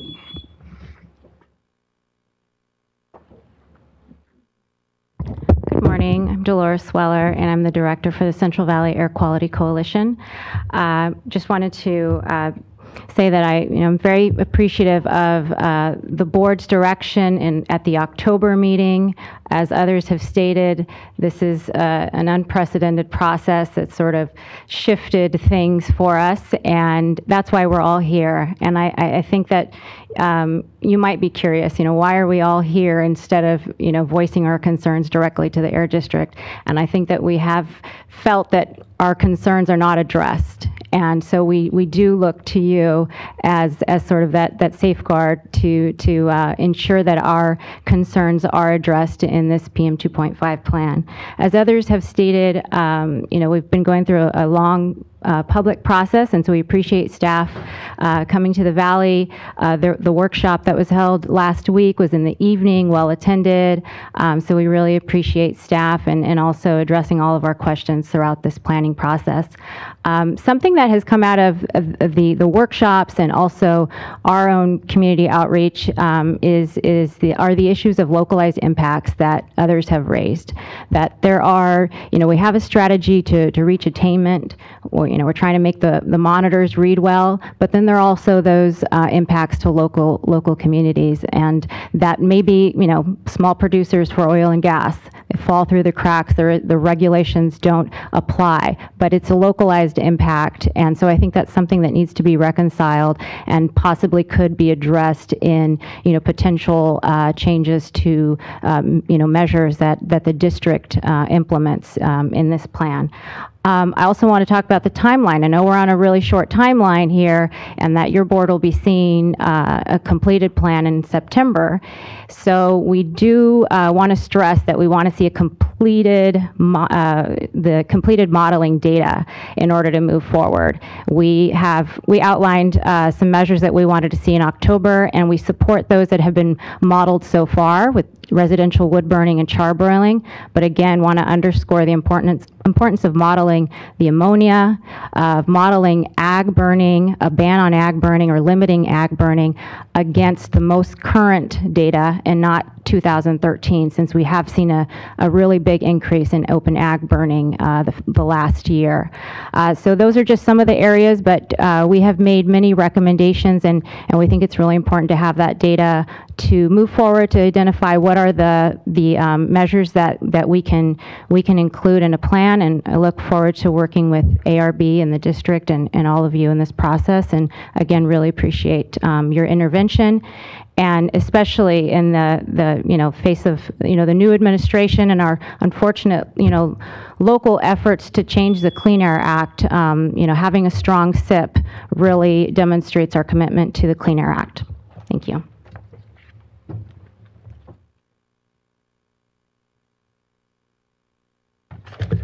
Good morning. I think it's morning. Manuel Cunha with the Nisei Farmers League. Madam Chair, of course, and board members and staff. First thing is I want to again introduce myself, Manuel Cunha. I'm president of Nisei Farmers League. Also was one of the very first groups that put together the ag research team under Jan Sharpless back in 1990 and 89. We developed with the staff, the study agency, the CRAPACS, Seacoast study, and we went through that process because what we saw in some of the research was that the Sierra Nevadas by Midwest Research Institute showed that we cultivated the Sierra Nevadas twice a year, and that we cultivated alfalfa fields 12 times a year. So we knew the data was absolutely, so that's why we put together the group, the study agencies. Spent a lot of money. It was a team effort. EPA, ARB, Agriculture, San Joaquin Valley, and many other air districts. First thing is I want to say is that the numbers that we have for farm equipment was a program that Lynn Terry and many of the staff, even Catherine Witherspoon and others, and Dr. Lloyd, and several of you board members, said that if agriculture in the 2008 SIP was able to do stuff from 5 to 10 tons in a voluntary program for equipment, because we didn't have any concepts of how much we had out there, that if we got that, that would be incredible, 5 to 10 by 2017. Today, just touching the research, it's 12.9 tons, not, they forgot about, I think, NRCS's numbers, but that's okay. I think that was the number that was submitted to ARB in May of last year and in December of 2016, and your staff agreed. Your staff agreed to that number because of cleaning it up and whatever else. But what I want to say is that we've done a great job. Now, let me give some funding issues here. First thing is that the ag industry is putting together a meeting with USDA, NRCS, Kearney Research Center, Fresno State, and many other ag groups on dealing with a burn conference sometime in late June or July. There will be a conference on ag burn and other burn, including the Sierra Nevadas, because we have a lot of trees up there that have issues across this range. Secondly is that agriculture is meeting with USDA on the Farm Bill. On the Farm Bill for NRCS, we've asked for a special project. We averaged $21 million from NRCS, Carl Moyer, somewhere 15 to 20 million. EPA funds through the DARE program, 118 monies, you name it. And the industry, agriculture, have put over $500 million combination since 2004, which was starting of the ag engines, okay? So in closing, I would just say that we are working with USDA right now, as we speak today, to add another 10 million special grant project to the air quality project for the San Joaquin Valley, on top of what we have. So again, I want to thank the staff. I want to thank Mary Nichols from way back helping to put together the USDA Air Quality Board in the United States. And she was one of, I think, the first person of the representative and turned it over to another Okay, Manuel, staff. I'll Thank let you go. Thank you.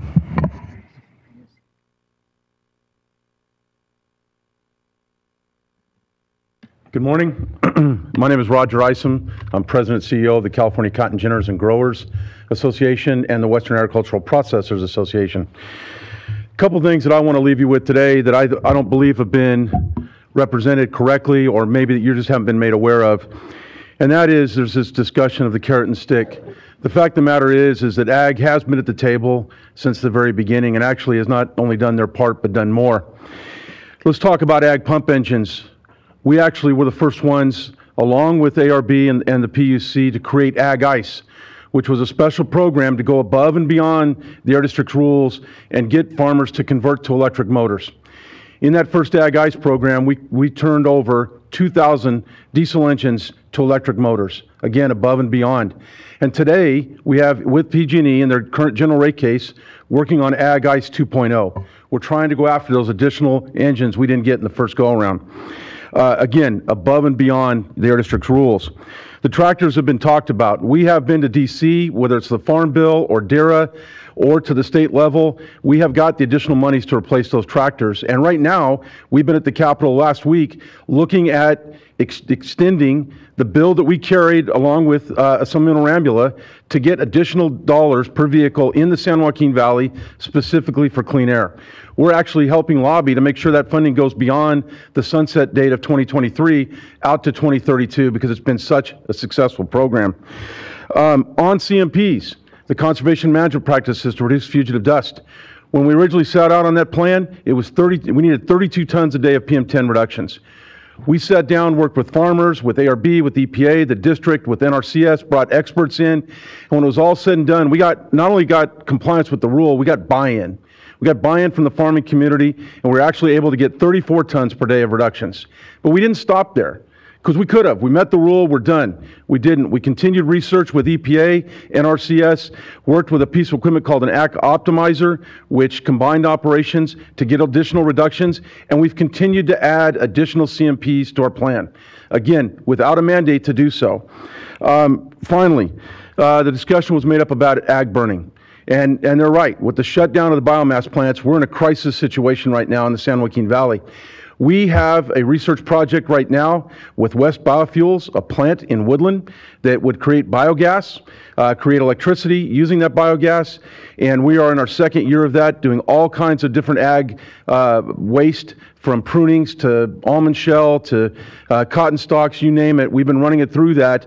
in not only seeing that the technology works, but we've also been measuring the emissions to make sure we meet any air quality mandate anywhere in California. And that project's underway right now, and so far has been a success. So we are continuing to look in all of these areas. We have a good program, and we think we can meet any kind of mandate that's out there and go above and beyond. Thank you. Thank you.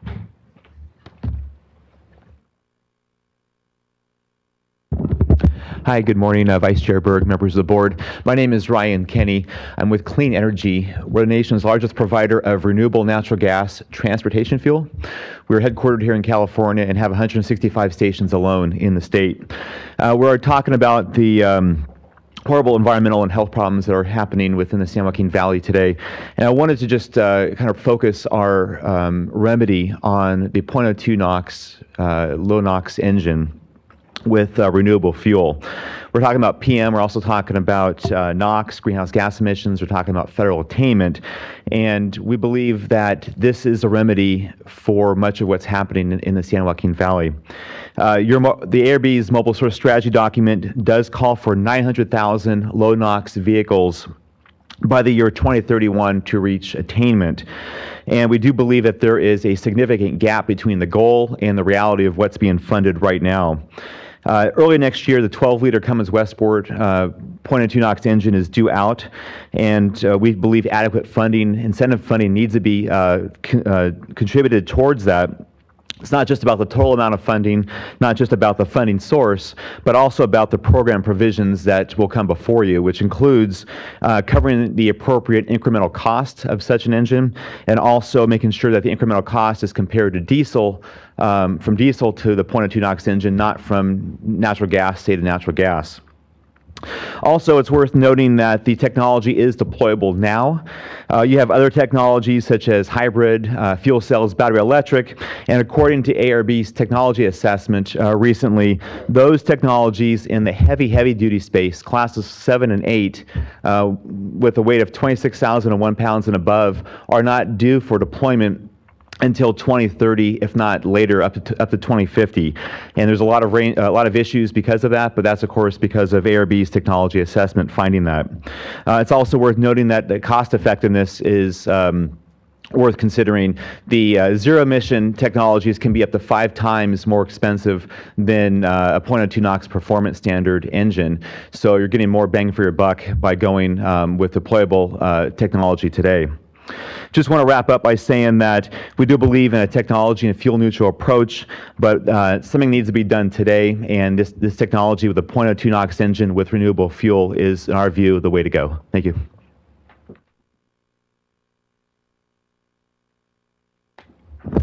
Good morning. Vice Chair Berg and members, Bonnie Holmes, Jen with the American Lung Association in California. I wanted to thank you, the board, and the staff on behalf of the American Lung Association for your hard work on digging into this challenge and developing this PM strategy for the San Joaquin Valley. We understand it's tough and there's many factors working against us, but it is doable and you have proven that. And we are thrilled. So thank you for doing that. It's critical that we take this goal very seriously. According to our annual report, some valley communities are experiencing 40 to 50 unhealthy days of particle pollution every year in the valley, over 90 unhealthy days for ozone pollution, and this is clearly unacceptable. Our valley offices work with families in the valley that have multiple kids with asthma that are struggling with the health burdens and costs on a daily basis, and I know those of you who live in the valley are very familiar with this, especially our doctors. We have over 300,000 kids with asthma in the valley, and these patient voices are very powerful. We believe you have the right list of tools in the toolbox now, and we need strong coordination between your board and the local district and the local cities and counties, local jurisdictions in the valley to make this happen. We strongly support a focus on zero emission across the transportation sector to get to clean air in the valley. We have a lot more work we have a lot of electric options across all classes of vehicles. And I wanted to say specifically, there's a lot of new options becoming available in the heavy duty sector for electric.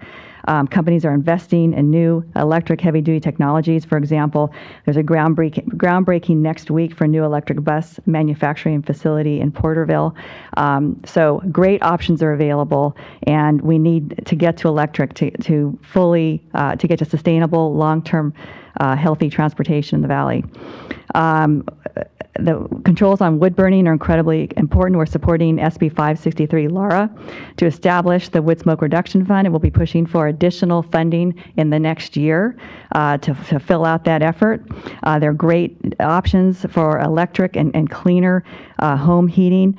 Just as we have electric options in transportation, we have a great mix of new home heating options that we need to pursue and get beyond wood burning.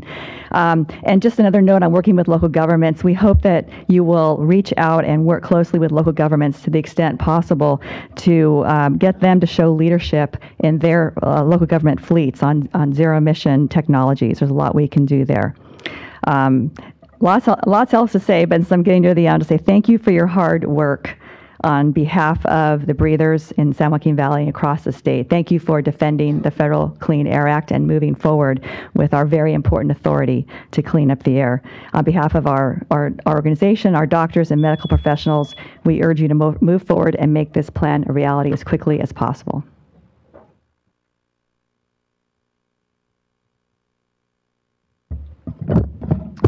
Good morning, Vice Chair Berg and members of the board. My name is Shreyas Jetker with Coalition for Clean Air. And I'd like to just start off by saying, as somebody who's fairly new to California, I've only been here for a few years, the idea that California is this, fully green, environmentally sound place, that notion is somewhat shattered when you start to understand the dynamics in the San Joaquin Valley and the land of extremes of California when it comes to environmental contamination and air quality and public health. And of course, the extreme situation in the valley, we've heard quite a bit about that with the highest PM2.5 levels in the nation, and that exposure is of course linked to many different chronic diseases, respiratory, as well as heart disease, premature death. And so because of that, we want to say thanks, as others have, for sending the PM2.5 plan back to the valley in October of last year, so that they can search for additional measures to control emissions and achieve greater emission reductions. I'll focus, as some others have, on mobile source emissions, since I'm here before the ARB and this is your purview. So we know that mobile source emissions are kind of the leading cause of NOx emissions in the valley. And so it's important to address both on-road and off-road sources of those NOx emissions. And as others have said, we agree with the strategy of a mix of incentives and regulations.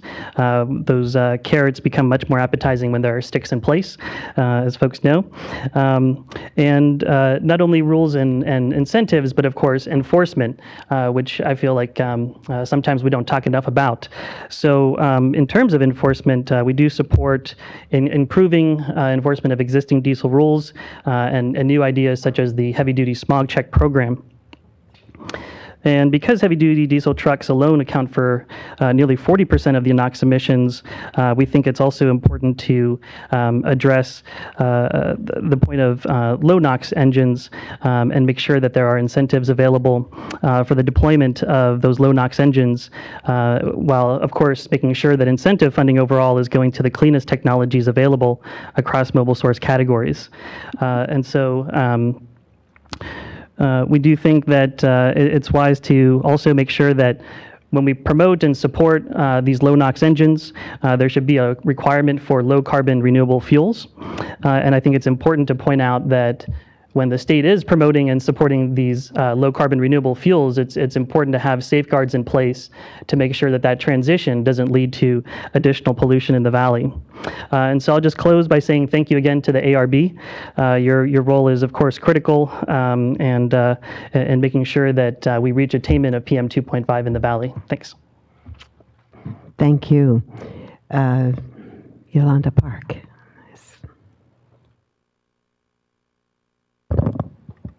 A little short. Thank you for allowing me this opportunity to speak. My name is Yolanda Park, and I am the program manager for the Environmental Justice Program at Catholic Charities in the Diocese of Stockton.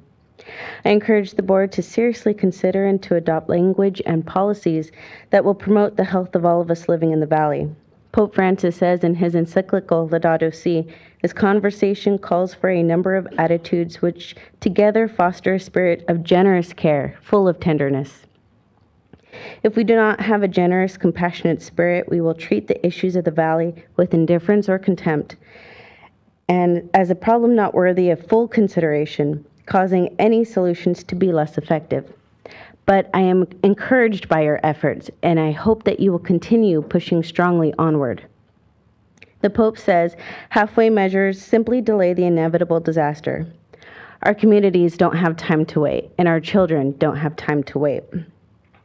Therefore, do I urge you and support you to take to heart the reality of the issue, to uphold stringent measures to clean up our air, and to continue working hard on our behalf. On a more personal note, both my husband and I have seen our allergies and asthma get worse since moving back into the Valley. We have 3 children, very rambunctious children, ages 6 months, 2 years, and almost 4 years. Young family. My eldest was diagnosed with allergies within 1 year of moving back into the Valley before age 2, having had no previous signs or problems. My middle was diagnosed with asthma after he turned 1, and my youngest showed signs of asthma at the age of 3 months and had an asthma attack at 5 months. It extremely hurts to see your children trying to do the one basic action they shouldn't have to struggle to do. To see and literally hear them trying to breathe. It's a terrible feeling of powerlessness. But you have the power to do something about it. Not just for my family, but for all families and all those living in this valley. Thank you very much. Thank you.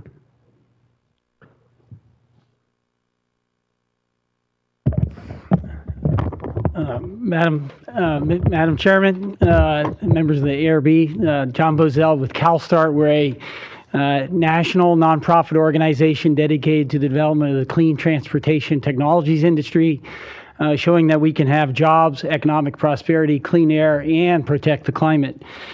I want to say that I'm very impressed with the progress that has been made to date in the San Joaquin Valley in improving the air quality. We've done it through a combination of regulation and investments, and I do believe that's what's needed going forward. We do see significant synergy between both our climate reduction, greenhouse gas reduction programs, and our efforts to improve air quality. Those two are not in contrast or in conflict, but actually are in synergy. I'd like to run through a few examples of that. About a year and a half ago, with funding from the California Energy Commission, we created the San Joaquin Valley Clean Transportation Center. We now have an office in Fresno and are very excited about the potential to do work and what we've already achieved to date. We secured about $12 million in zero-emission truck and bus funding from the ARB, from cap and trade funding. So those are projects that are going into the valley. We're deploying zero-emission buses and trucks today. So we're learning where are those segments where zero-emission technology makes sense today. So that's very encouraging. We're also very encouraged by the rapid growth of the light-duty EV market in the San Joaquin Valley. That it's really taking off at a very dramatic rate. We do need to see long-term incentives put in place, and I'd like to maybe perhaps follow up with the 2 ARB members to the left, my left here, and talk about how we get the legislature to really understand that we need long-term incentives for EV purchases, particularly in the valley, as we need to increase the incentives there. I also do want to just quickly thank Dr. Sheriff for coming to our event yesterday. Fresno County is taking leadership in the deployment of solar-powered EV chargers. Fresno County is the first county in the nation to deploy a network of solar-powered EV chargers. There are 13 small towns, Mendota, Fireball, others, that now have solar-powered EV chargers as a result of public investment, mostly local investment. Caltrans, the Energy Commission, also helped out. I want to say that the trucking industry is highly fragmented and segmented. There are places where we should be pushing forward and exploring zero-emission technology. I think the ARB is pursuing that on a statewide basis and should be, and we look forward to identifying those niches where zero-emission technology can make sense, can be commercially viable. At the same time, there will be a need for internal combustion engine technology. We're very encouraged by the development of the near-zero emission engines and the opportunity to develop renewable natural gas in the valley and to keep those transportation dollars local, to keep the investment from the fuel coming from the valley and keeping those dollars local. And I'm out of time. Let me just say that we very much look forward to working with the ARB and others to develop the investments, the future funding that's necessary to hit the 2024 target. Very encouraged by what Roger Isom said earlier about possibly now pursuing the extension of both the AB8, AB118 program and the Carl Moyer program for another decade. Thank you very much. Thank you.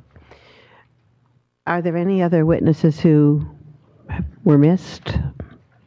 Okay. Well, this is an informational item, so there's no need to close a record, and we're not taking any formal action today. But if any board members have any additional thoughts or questions or concerns, I would like to call on them now, starting with Ms. Mitchell.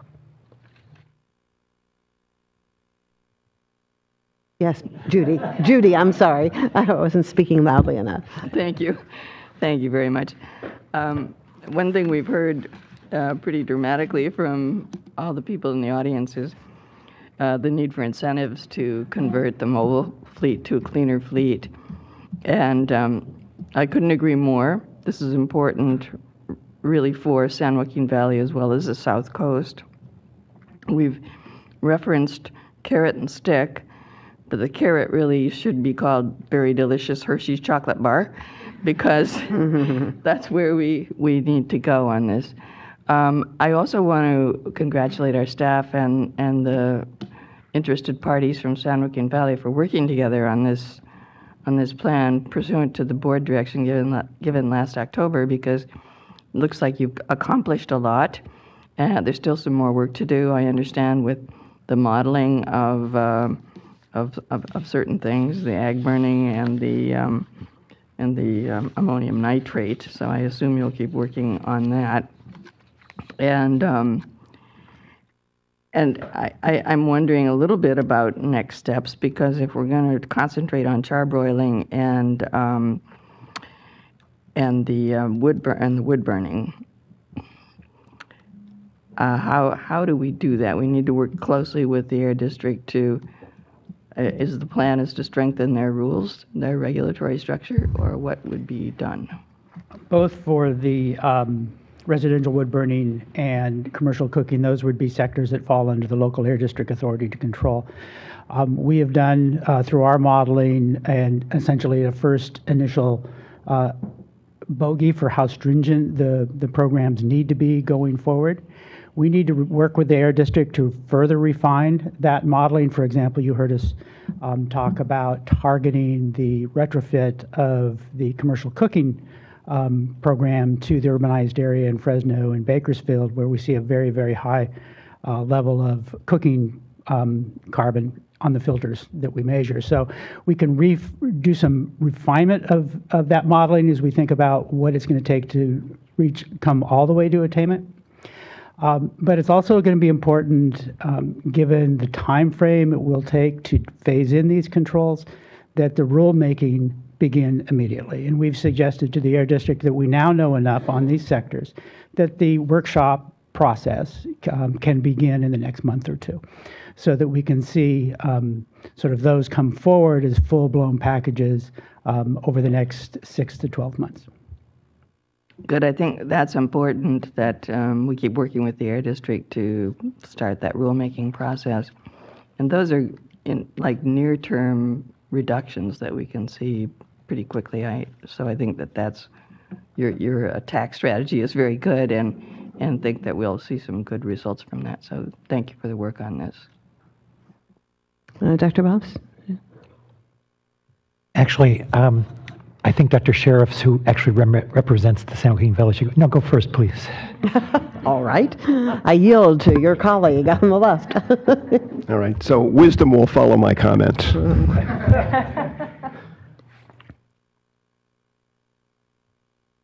It's way too early to celebrate, but I am incredibly optimistic and so thrilled by the way this process has rolled out. I would not have predicted this in October. And as many others have said, yes, thanks to everybody who is in this room today, who was there in October, and especially thanks to the public, which showed up in Fresno and made us, ARB, and us, the San Joaquin Valley Air Pollution Control District, not kick the can down the road and make the hard decisions later. They don't get any easier later. And we clearly have identified some things we can do sooner. And this is all about health. And the sooner we do these things, the more people benefit the sooner, benefit today. You know, we are talking hundreds, 1,000 premature deaths a year. These are real numbers, real people, real healthcare costs in terms of children, asthma, ER visits, school days missed, particularly in adults, premature death. So this is great that we have been willing to embark on this, and everybody in the community in Fresno, everybody throughout the state. Boy, the power of the public process and the power of the public to ask questions. That's all that was done. Questions were asked. And what a great process that this board, the San Joaquin board, stepped up to work on those answers.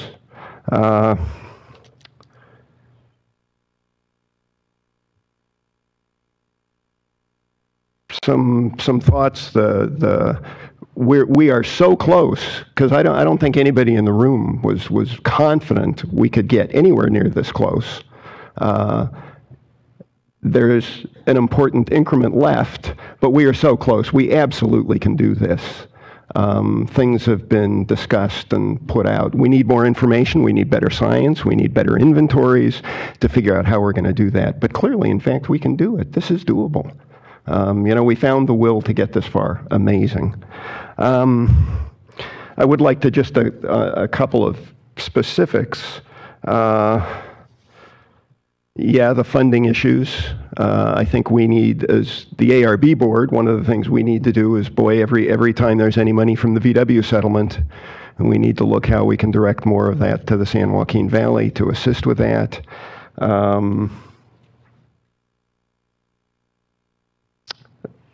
Roger, thank you very much for your voice. I wish everybody spoke as clearly and loudly and articulately as you do. Thank you for that. I'm glad everybody likes carrots, vegetables. It's not just what we eat. It also turns out to be so significant how our food is prepared. Oh my gosh, who would have suspected that there was so much to gain by looking at hamburgers? But again, the focus on health, boy, charbroiling, residential burning, open burning, the carbon, these are the most direct and immediate health impacts. And we've identified ways to move it forward. So important. Yes, makes this a public health agency that it is. It's great. You know, I really would echo everything Shiraz said from the San Joaquin Valley Air Pollution Control District standpoint. And I think need to highlight a little bit,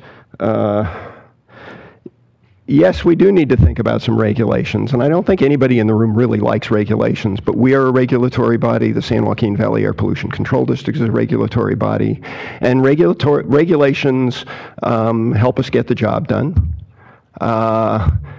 Shiraz mentioned, you know, 3 things about regulations. One, it's a way to get credit for what we do, because we don't always get that credit when we do it through incentives. But it also helps motivate us. Absolutely, those deadlines are so important. And this whole process validates the Clean Air Act and what a brilliant structure that is. And the whole issue of fairness. My farming partner and I chose to chip, not burn. We paid a financial increment, and we're willing to do that. Not everybody will, and that's fine. But I do think there's an element of fairness for other people in terms of a business and what the expectation is and how that's done. Now, I would also, as a physician, when I write a prescription, I am looking for the lowest effective dose.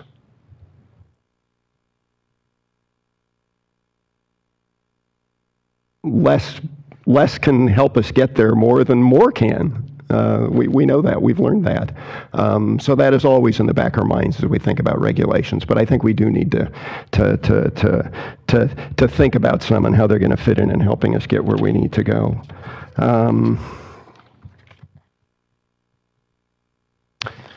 I do have to say one thing, just because every time I come to a meeting in Sacramento, I am so excited by the possibilities.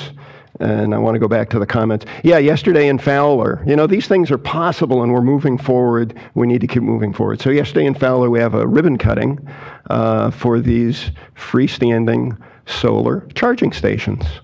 What a concept. Phenomenal. And thanks to CalSTART, thanks to the Energy Commission, thanks to the San Joaquin Valley Air Pollution Control District, putting time and money into these things to get this going. What an incredible demonstration. So next week, there's going to be a ribbon cutting in Porterville. And ARB can take a lot of credit for making this happen because Porterville, the community, has made a commitment to fully electrify their transit system. Fantastic. Next week in Fresno, hopefully we can find a room at the Air District. We're going to have a demonstration of an all-electric farm tractor. Wow, yes. The technology is there. It is moving forward. And one of the comments I made yesterday at the ribbon cutting is I pointed to my all-electric car and the all-electric car that came from Los Angeles on one charge, and it was not a Tesla. Okay? So this is out there. It's growing. It's getting less expensive. And I said, take a picture, because those are Model Ts. And in 20 years, we're going to be astonished that people were driving those things, how primitive they were. So, forward. Thank you. Thank you, Dr. Balmes, and then Supervisor Cerna. Thank you, Thank you, Chair Nichols. Well, Balmes first. Oh, sorry. Yeah. Okay. I'll take the ball passed by my fellow physician about effective dose, lowest effective dose. I also want to apply that to public health. So the lowest dose of air pollution means the limitation of the adverse health effects. And I also want to thank those who testified about the spirit of cooperation that I heard for the most part, and support for that creative tension between environmental advocacy groups and the district, and between the district and our board. I think this is an example of democracy in action. It's one of the reasons I'm proud to be on this board, because we actually pay attention to the public, and the public from all sectors, whether it's the regulated entities or the public. So I've been working in Fresno in terms of air pollution health effects since around 2000. So I have some feel for what sources contribute to the pollution and the health impacts. And I don't think I need to remind everyone that the population that's impacted by bad air quality in the San Joaquin Valley is a particularly vulnerable population. I was appreciative of the Air Pollution Control District mentioning the fact that there's so many disadvantaged areas, communities in the Central Valley or in the San Joaquin Valley. I've learned to separate the two. San Joaquin Valley, according to Cal EnviroScreen, remember that. Sometimes leadership of your agency forgets about that.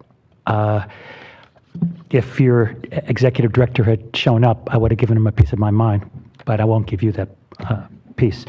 And I don't want to talk about the low-hanging fruit that's been mentioned in terms of residential wood burning, which is a big contributor to the PM, especially in the winter months, in the SJV, and the charcoal grilling restaurants. We have other areas that we haven't spent that much time on today, but I appreciate staff's, it's on page 12, additional stakeholder suggestions. I think we need to pay attention, especially for the future, given that we're not going to achieve attainment, even with all that's on the table, all that the district agrees on with us. So, ag trucks are an issue.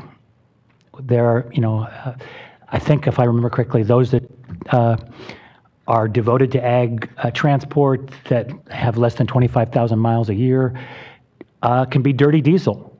And if we're talking about biomass burning, what kind of trucks are taking that biomass to the biomass incinerators and power generators? It's those dirty trucks, I would imagine. I don't know that for a fact. Oil drilling equipment. I know that mostly it's powered, or more and more of it's powered by natural gas as opposed to diesel, but whatever diesel equipment's still out there needs to be considered, but even the natural gas, if it's the cleanest available technology, is still dirty, relatively speaking. It contributes to PM. And I think, again, I don't know the numbers, but I think that there's a fair amount in Kern County of PM and NOx that are generated by oil and gas extraction equipment. Not to mention the steam. I guess that's what's probably powered by natural gas, is the boilers for the steam that's used to frack our oil, which we've been doing for a long time, way before other states have been fracking for natural gas. I've studied agricultural burning, rice straw burning. I was funded by this agency before I was on the board, well, many years before I was on the board, to study the health effects of rice straw burning. We need to get away from agriculture burning. It's that's what they do in Indonesia and Brazil. We should be able to find a cleaner way of dealing with ag waste. And then, I want to echo something that Dolores Weller said about contingency plans. We're not going to make it even with what we've got in place. So if some of our projections don't work out, we do need to have contingency plans. So I would encourage both the district and our staff to consider contingency plans. And last but not least, I've also studied ammonium nitrate funded by this agency. And while ammonium nitrate's it doesn't have the same toxicity as diesel exhaust particles, I think our current feeling that, really no PM is safe PM in terms of health. So I think given how much ammonium nitrate is contributing to the overall PM load in the SJV airshed, I think modeling how that ammonia, the trends in that ammonia emissions and the generation of ammonium nitrate and possible ways to control that are something we should do. I don't think we're ready to put controls on ammonia at this point, but I think we are at a point where we should be modeling effective strategies in that regard. So last but not least, I did want to thank Mr. Issam for his enthusiastic embrace of efforts to have the farm community do their part in terms of improving air quality in the San Joaquin Valley. Thank you. Thank you. Mr. Serta. Thank you. I want to start by thanking the numerous speakers that were here to provide their personal testimonies about themselves and their families in terms of the health consequence of PM 2.5 in the Central Valley. We hear a number of speakers on a lot of subjects, but I can tell you, both in my capacity as a local elected person and a member of this board, that when we hear the effect that it's having on your health, I think that's, at least for me, that's what tends to move my thinking the most at times. So I want to start by thanking those that were willing to share from that perspective. I also want to say that I was incredibly impressed with Ms. Luna, Destiny Luna, who I leaned over to my colleague here and mentioned that, boy, she does a better job at speaking and making her point than a lot of adults do. Well, she is an adult; she's a young adult. But I again, very impressed with not just Destiny, but all the young people, the students that were here to provide testimony. Those were your federal research dollars at work, by the way. Good. At least there's something good coming out of the federal government there. Shh, don't tell anybody. Right. Otherwise, they'll cut it off too. I do want to mention something that I brought up during my briefing, and I guess I'm looking squarely at our chief economist on this. It's just it's a underscore. I want to underscore why I think it's important, because we have a charge at this board to not just apply the science and rule make with just an eye on public health and just an eye on greenhouse gas reduction and just an eye on reducing criteria pollutants, but we have a charge to do that, tempering it with what are not just the health consequences, but the economic consequences and the environmental justice consequences. There are a lot of moving parts to what we do. But when it comes to electrifying school buses, which is something that a number of stakeholders and advocates have been, I think, rightfully pressing for in an effort to continue to reduce black carbon and PM2.5, whether it be in the Central Valley or other parts of the state of California.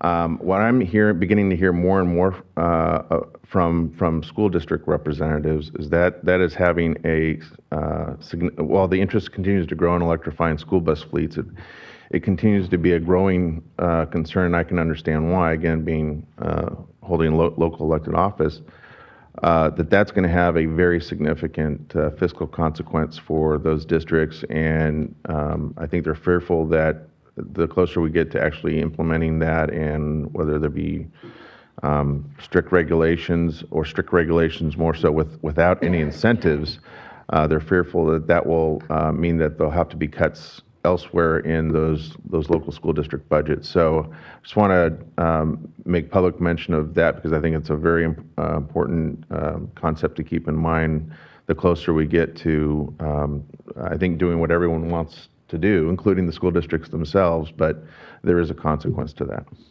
Thanks. Thank you, Ms. Tekvorian. Thank you. Just wanted to add my appreciation to the public from the San Joaquin Valley for your incredible expertise that you've applied to this issue, and especially for your persistence and your pressure. Really, I don't know how that we would be here without what you've done, and I am really moved by the work that you've done and the distance that you've allowed us to go, and the place that we've landed today. And I really want to commend the ARB staff. I've heard this in multiple places for the last few months, that your work with the community has really been stellar, that you've been accessible and been responsive and truly listened. So I've been to lots of public hearings, and there's lots of no listening going on. We're checking the boxes, but I don't think that's what happened in this situation, and I'm really appreciative for that. And I appreciate the collaboration and the cooperation and the congratulations and gratitude that is being expressed today. I think that's really generous, because I'm pretty saddened by the loss that we've had, the loss of life,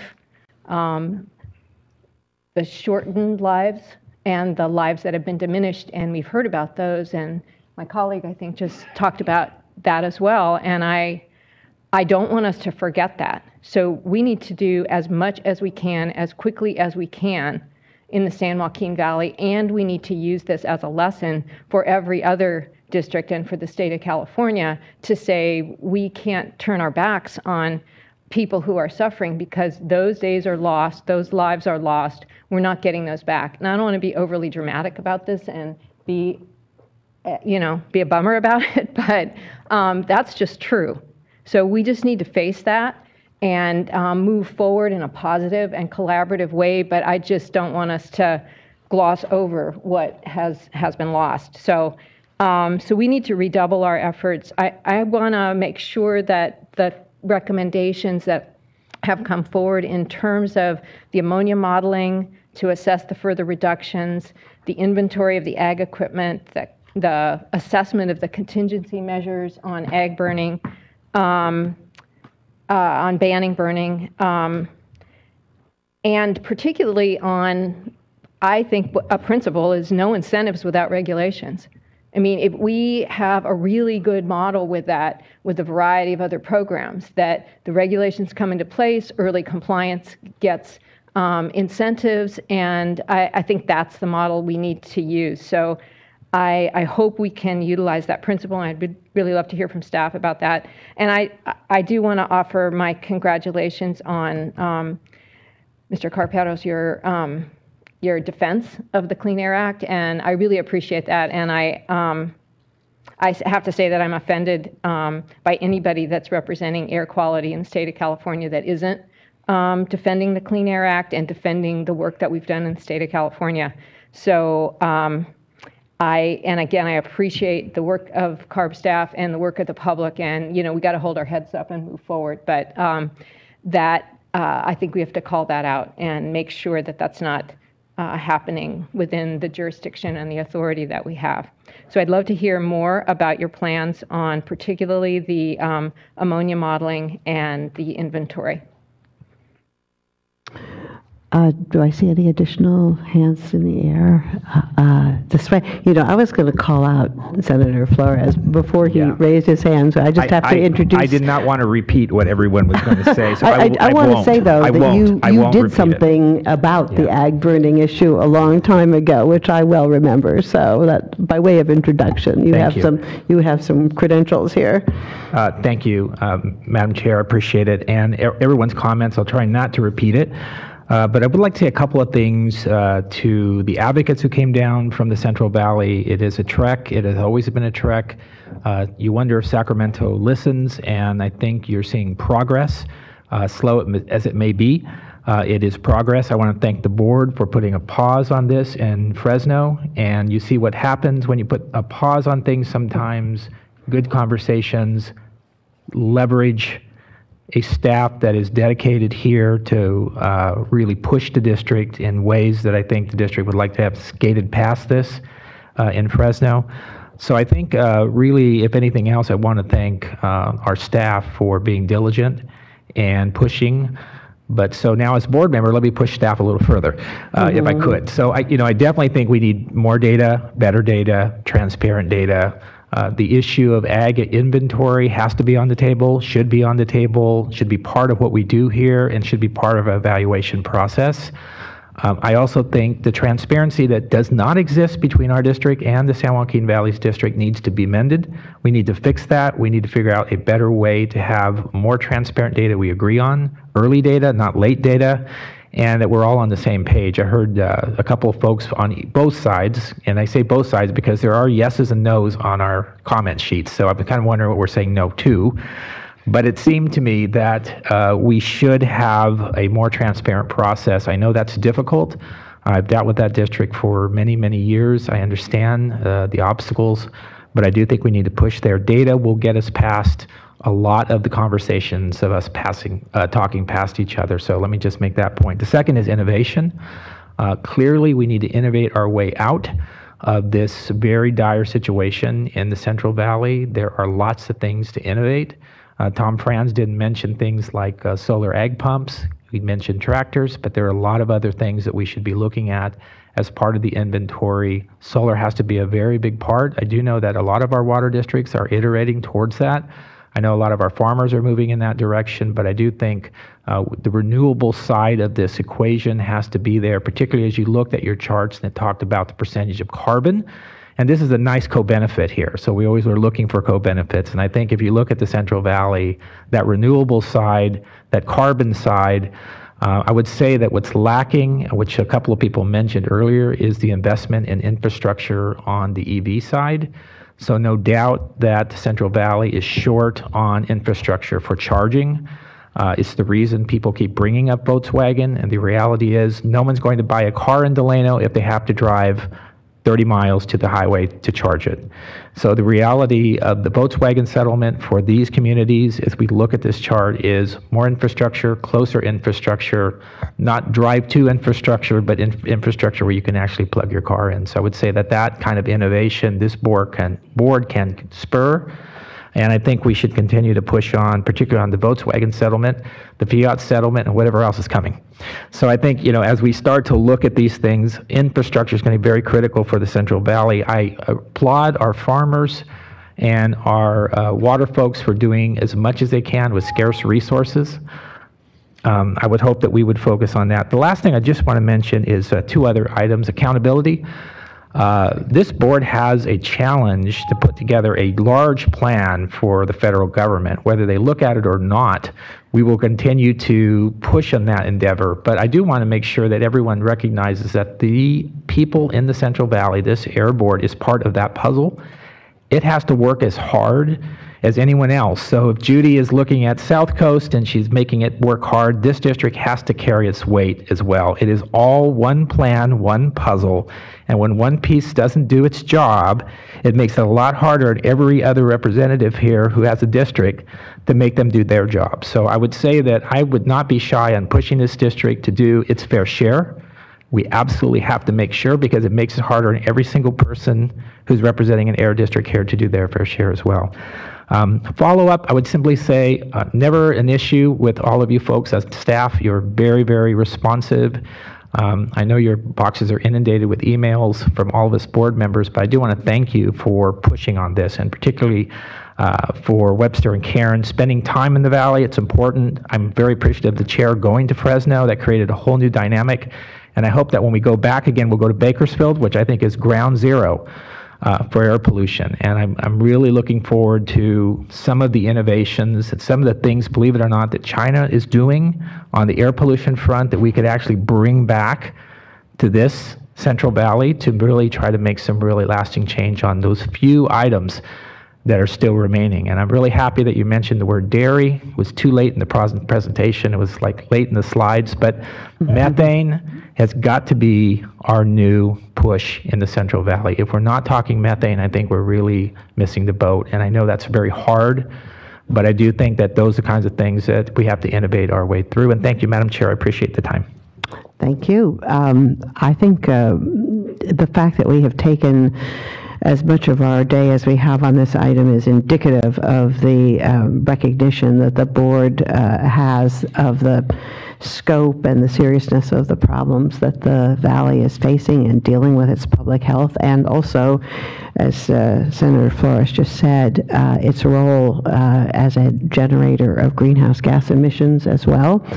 And I think it's helpful sometimes to me when I think about this enormous state of ours, as diverse as it is geographically as well as economically and ethnically, that the Valley is in some sense our underdeveloped area and needs to be looked at from the perspective of how we really can demonstrate to the world, if we're serious about continuing our leadership in global environmental and climate issues, that we can have significant growth and improvements in opportunity and prosperity, while at the same time tackling serious environmental challenges as well. So this is an important step forward, but it is just one step forward in what I know is going to be a long process. I too want to thank everyone who came and for all of the hard work that people are putting into this effort. And I think with that, we... But Madam Chair, before, as you wrap up, could we just hear from staff on the timing going forward? Yes. And including the time frames that were asked on the modeling time frames, that we'll be able to get those done in time for the rule to come back? Actually, that was what I was going to do, but it's okay. You've just had to jump in. All right, that's fine. That's okay. Go ahead, please. Okay, so, questions were raised about ammonia modeling. As you heard, we have done some preliminary modeling on that, looking at a 30% reduction, and shared that with the communities. US EPA has guidance on how we approach this, and they actually suggest that we look at a range between 30% and 70%. So that's what we will be jumping on next, is to do that 70% range, so we have the bracketing to understand better what the range of benefits could be, at the same time as we continue to look at more of the research to better understand what different management practices might mean in terms of reducing not only ammonia, but also methane and VOCs. I think one of the very strong benefits that we have now is that our modeling has advanced to a point where we can really be very sophisticated and strategic in terms of how we explore potential control strategies. So that is something that we will be working on over the next couple of months as we look at closing that gap. The Air District has also been developing a modeling capability, and we've been working closely with them. So that also provides an advantage of having sort of an increasingly larger staff that we can collectively bring to bear as we look at additional strategies.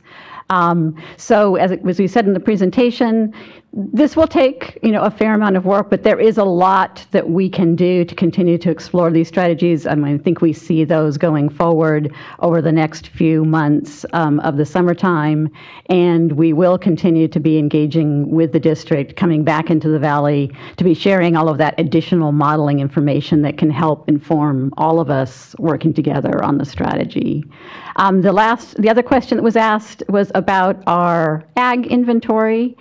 This is something that we worked very closely with the ag industry a little over about 10 years ago to collect really detailed information about agricultural practices, farm size, the different tier distributions, and that has been reflected in the inventories that we've been incorporating into the SIPs over the last few years. But probably something that we've been a little deficient upon is having some additional documentation that can be made available to the public in our website that really provides people with an understanding of the granularity of the information we have. So our staff is working on that right now, and we will plan to be able to make that information available too.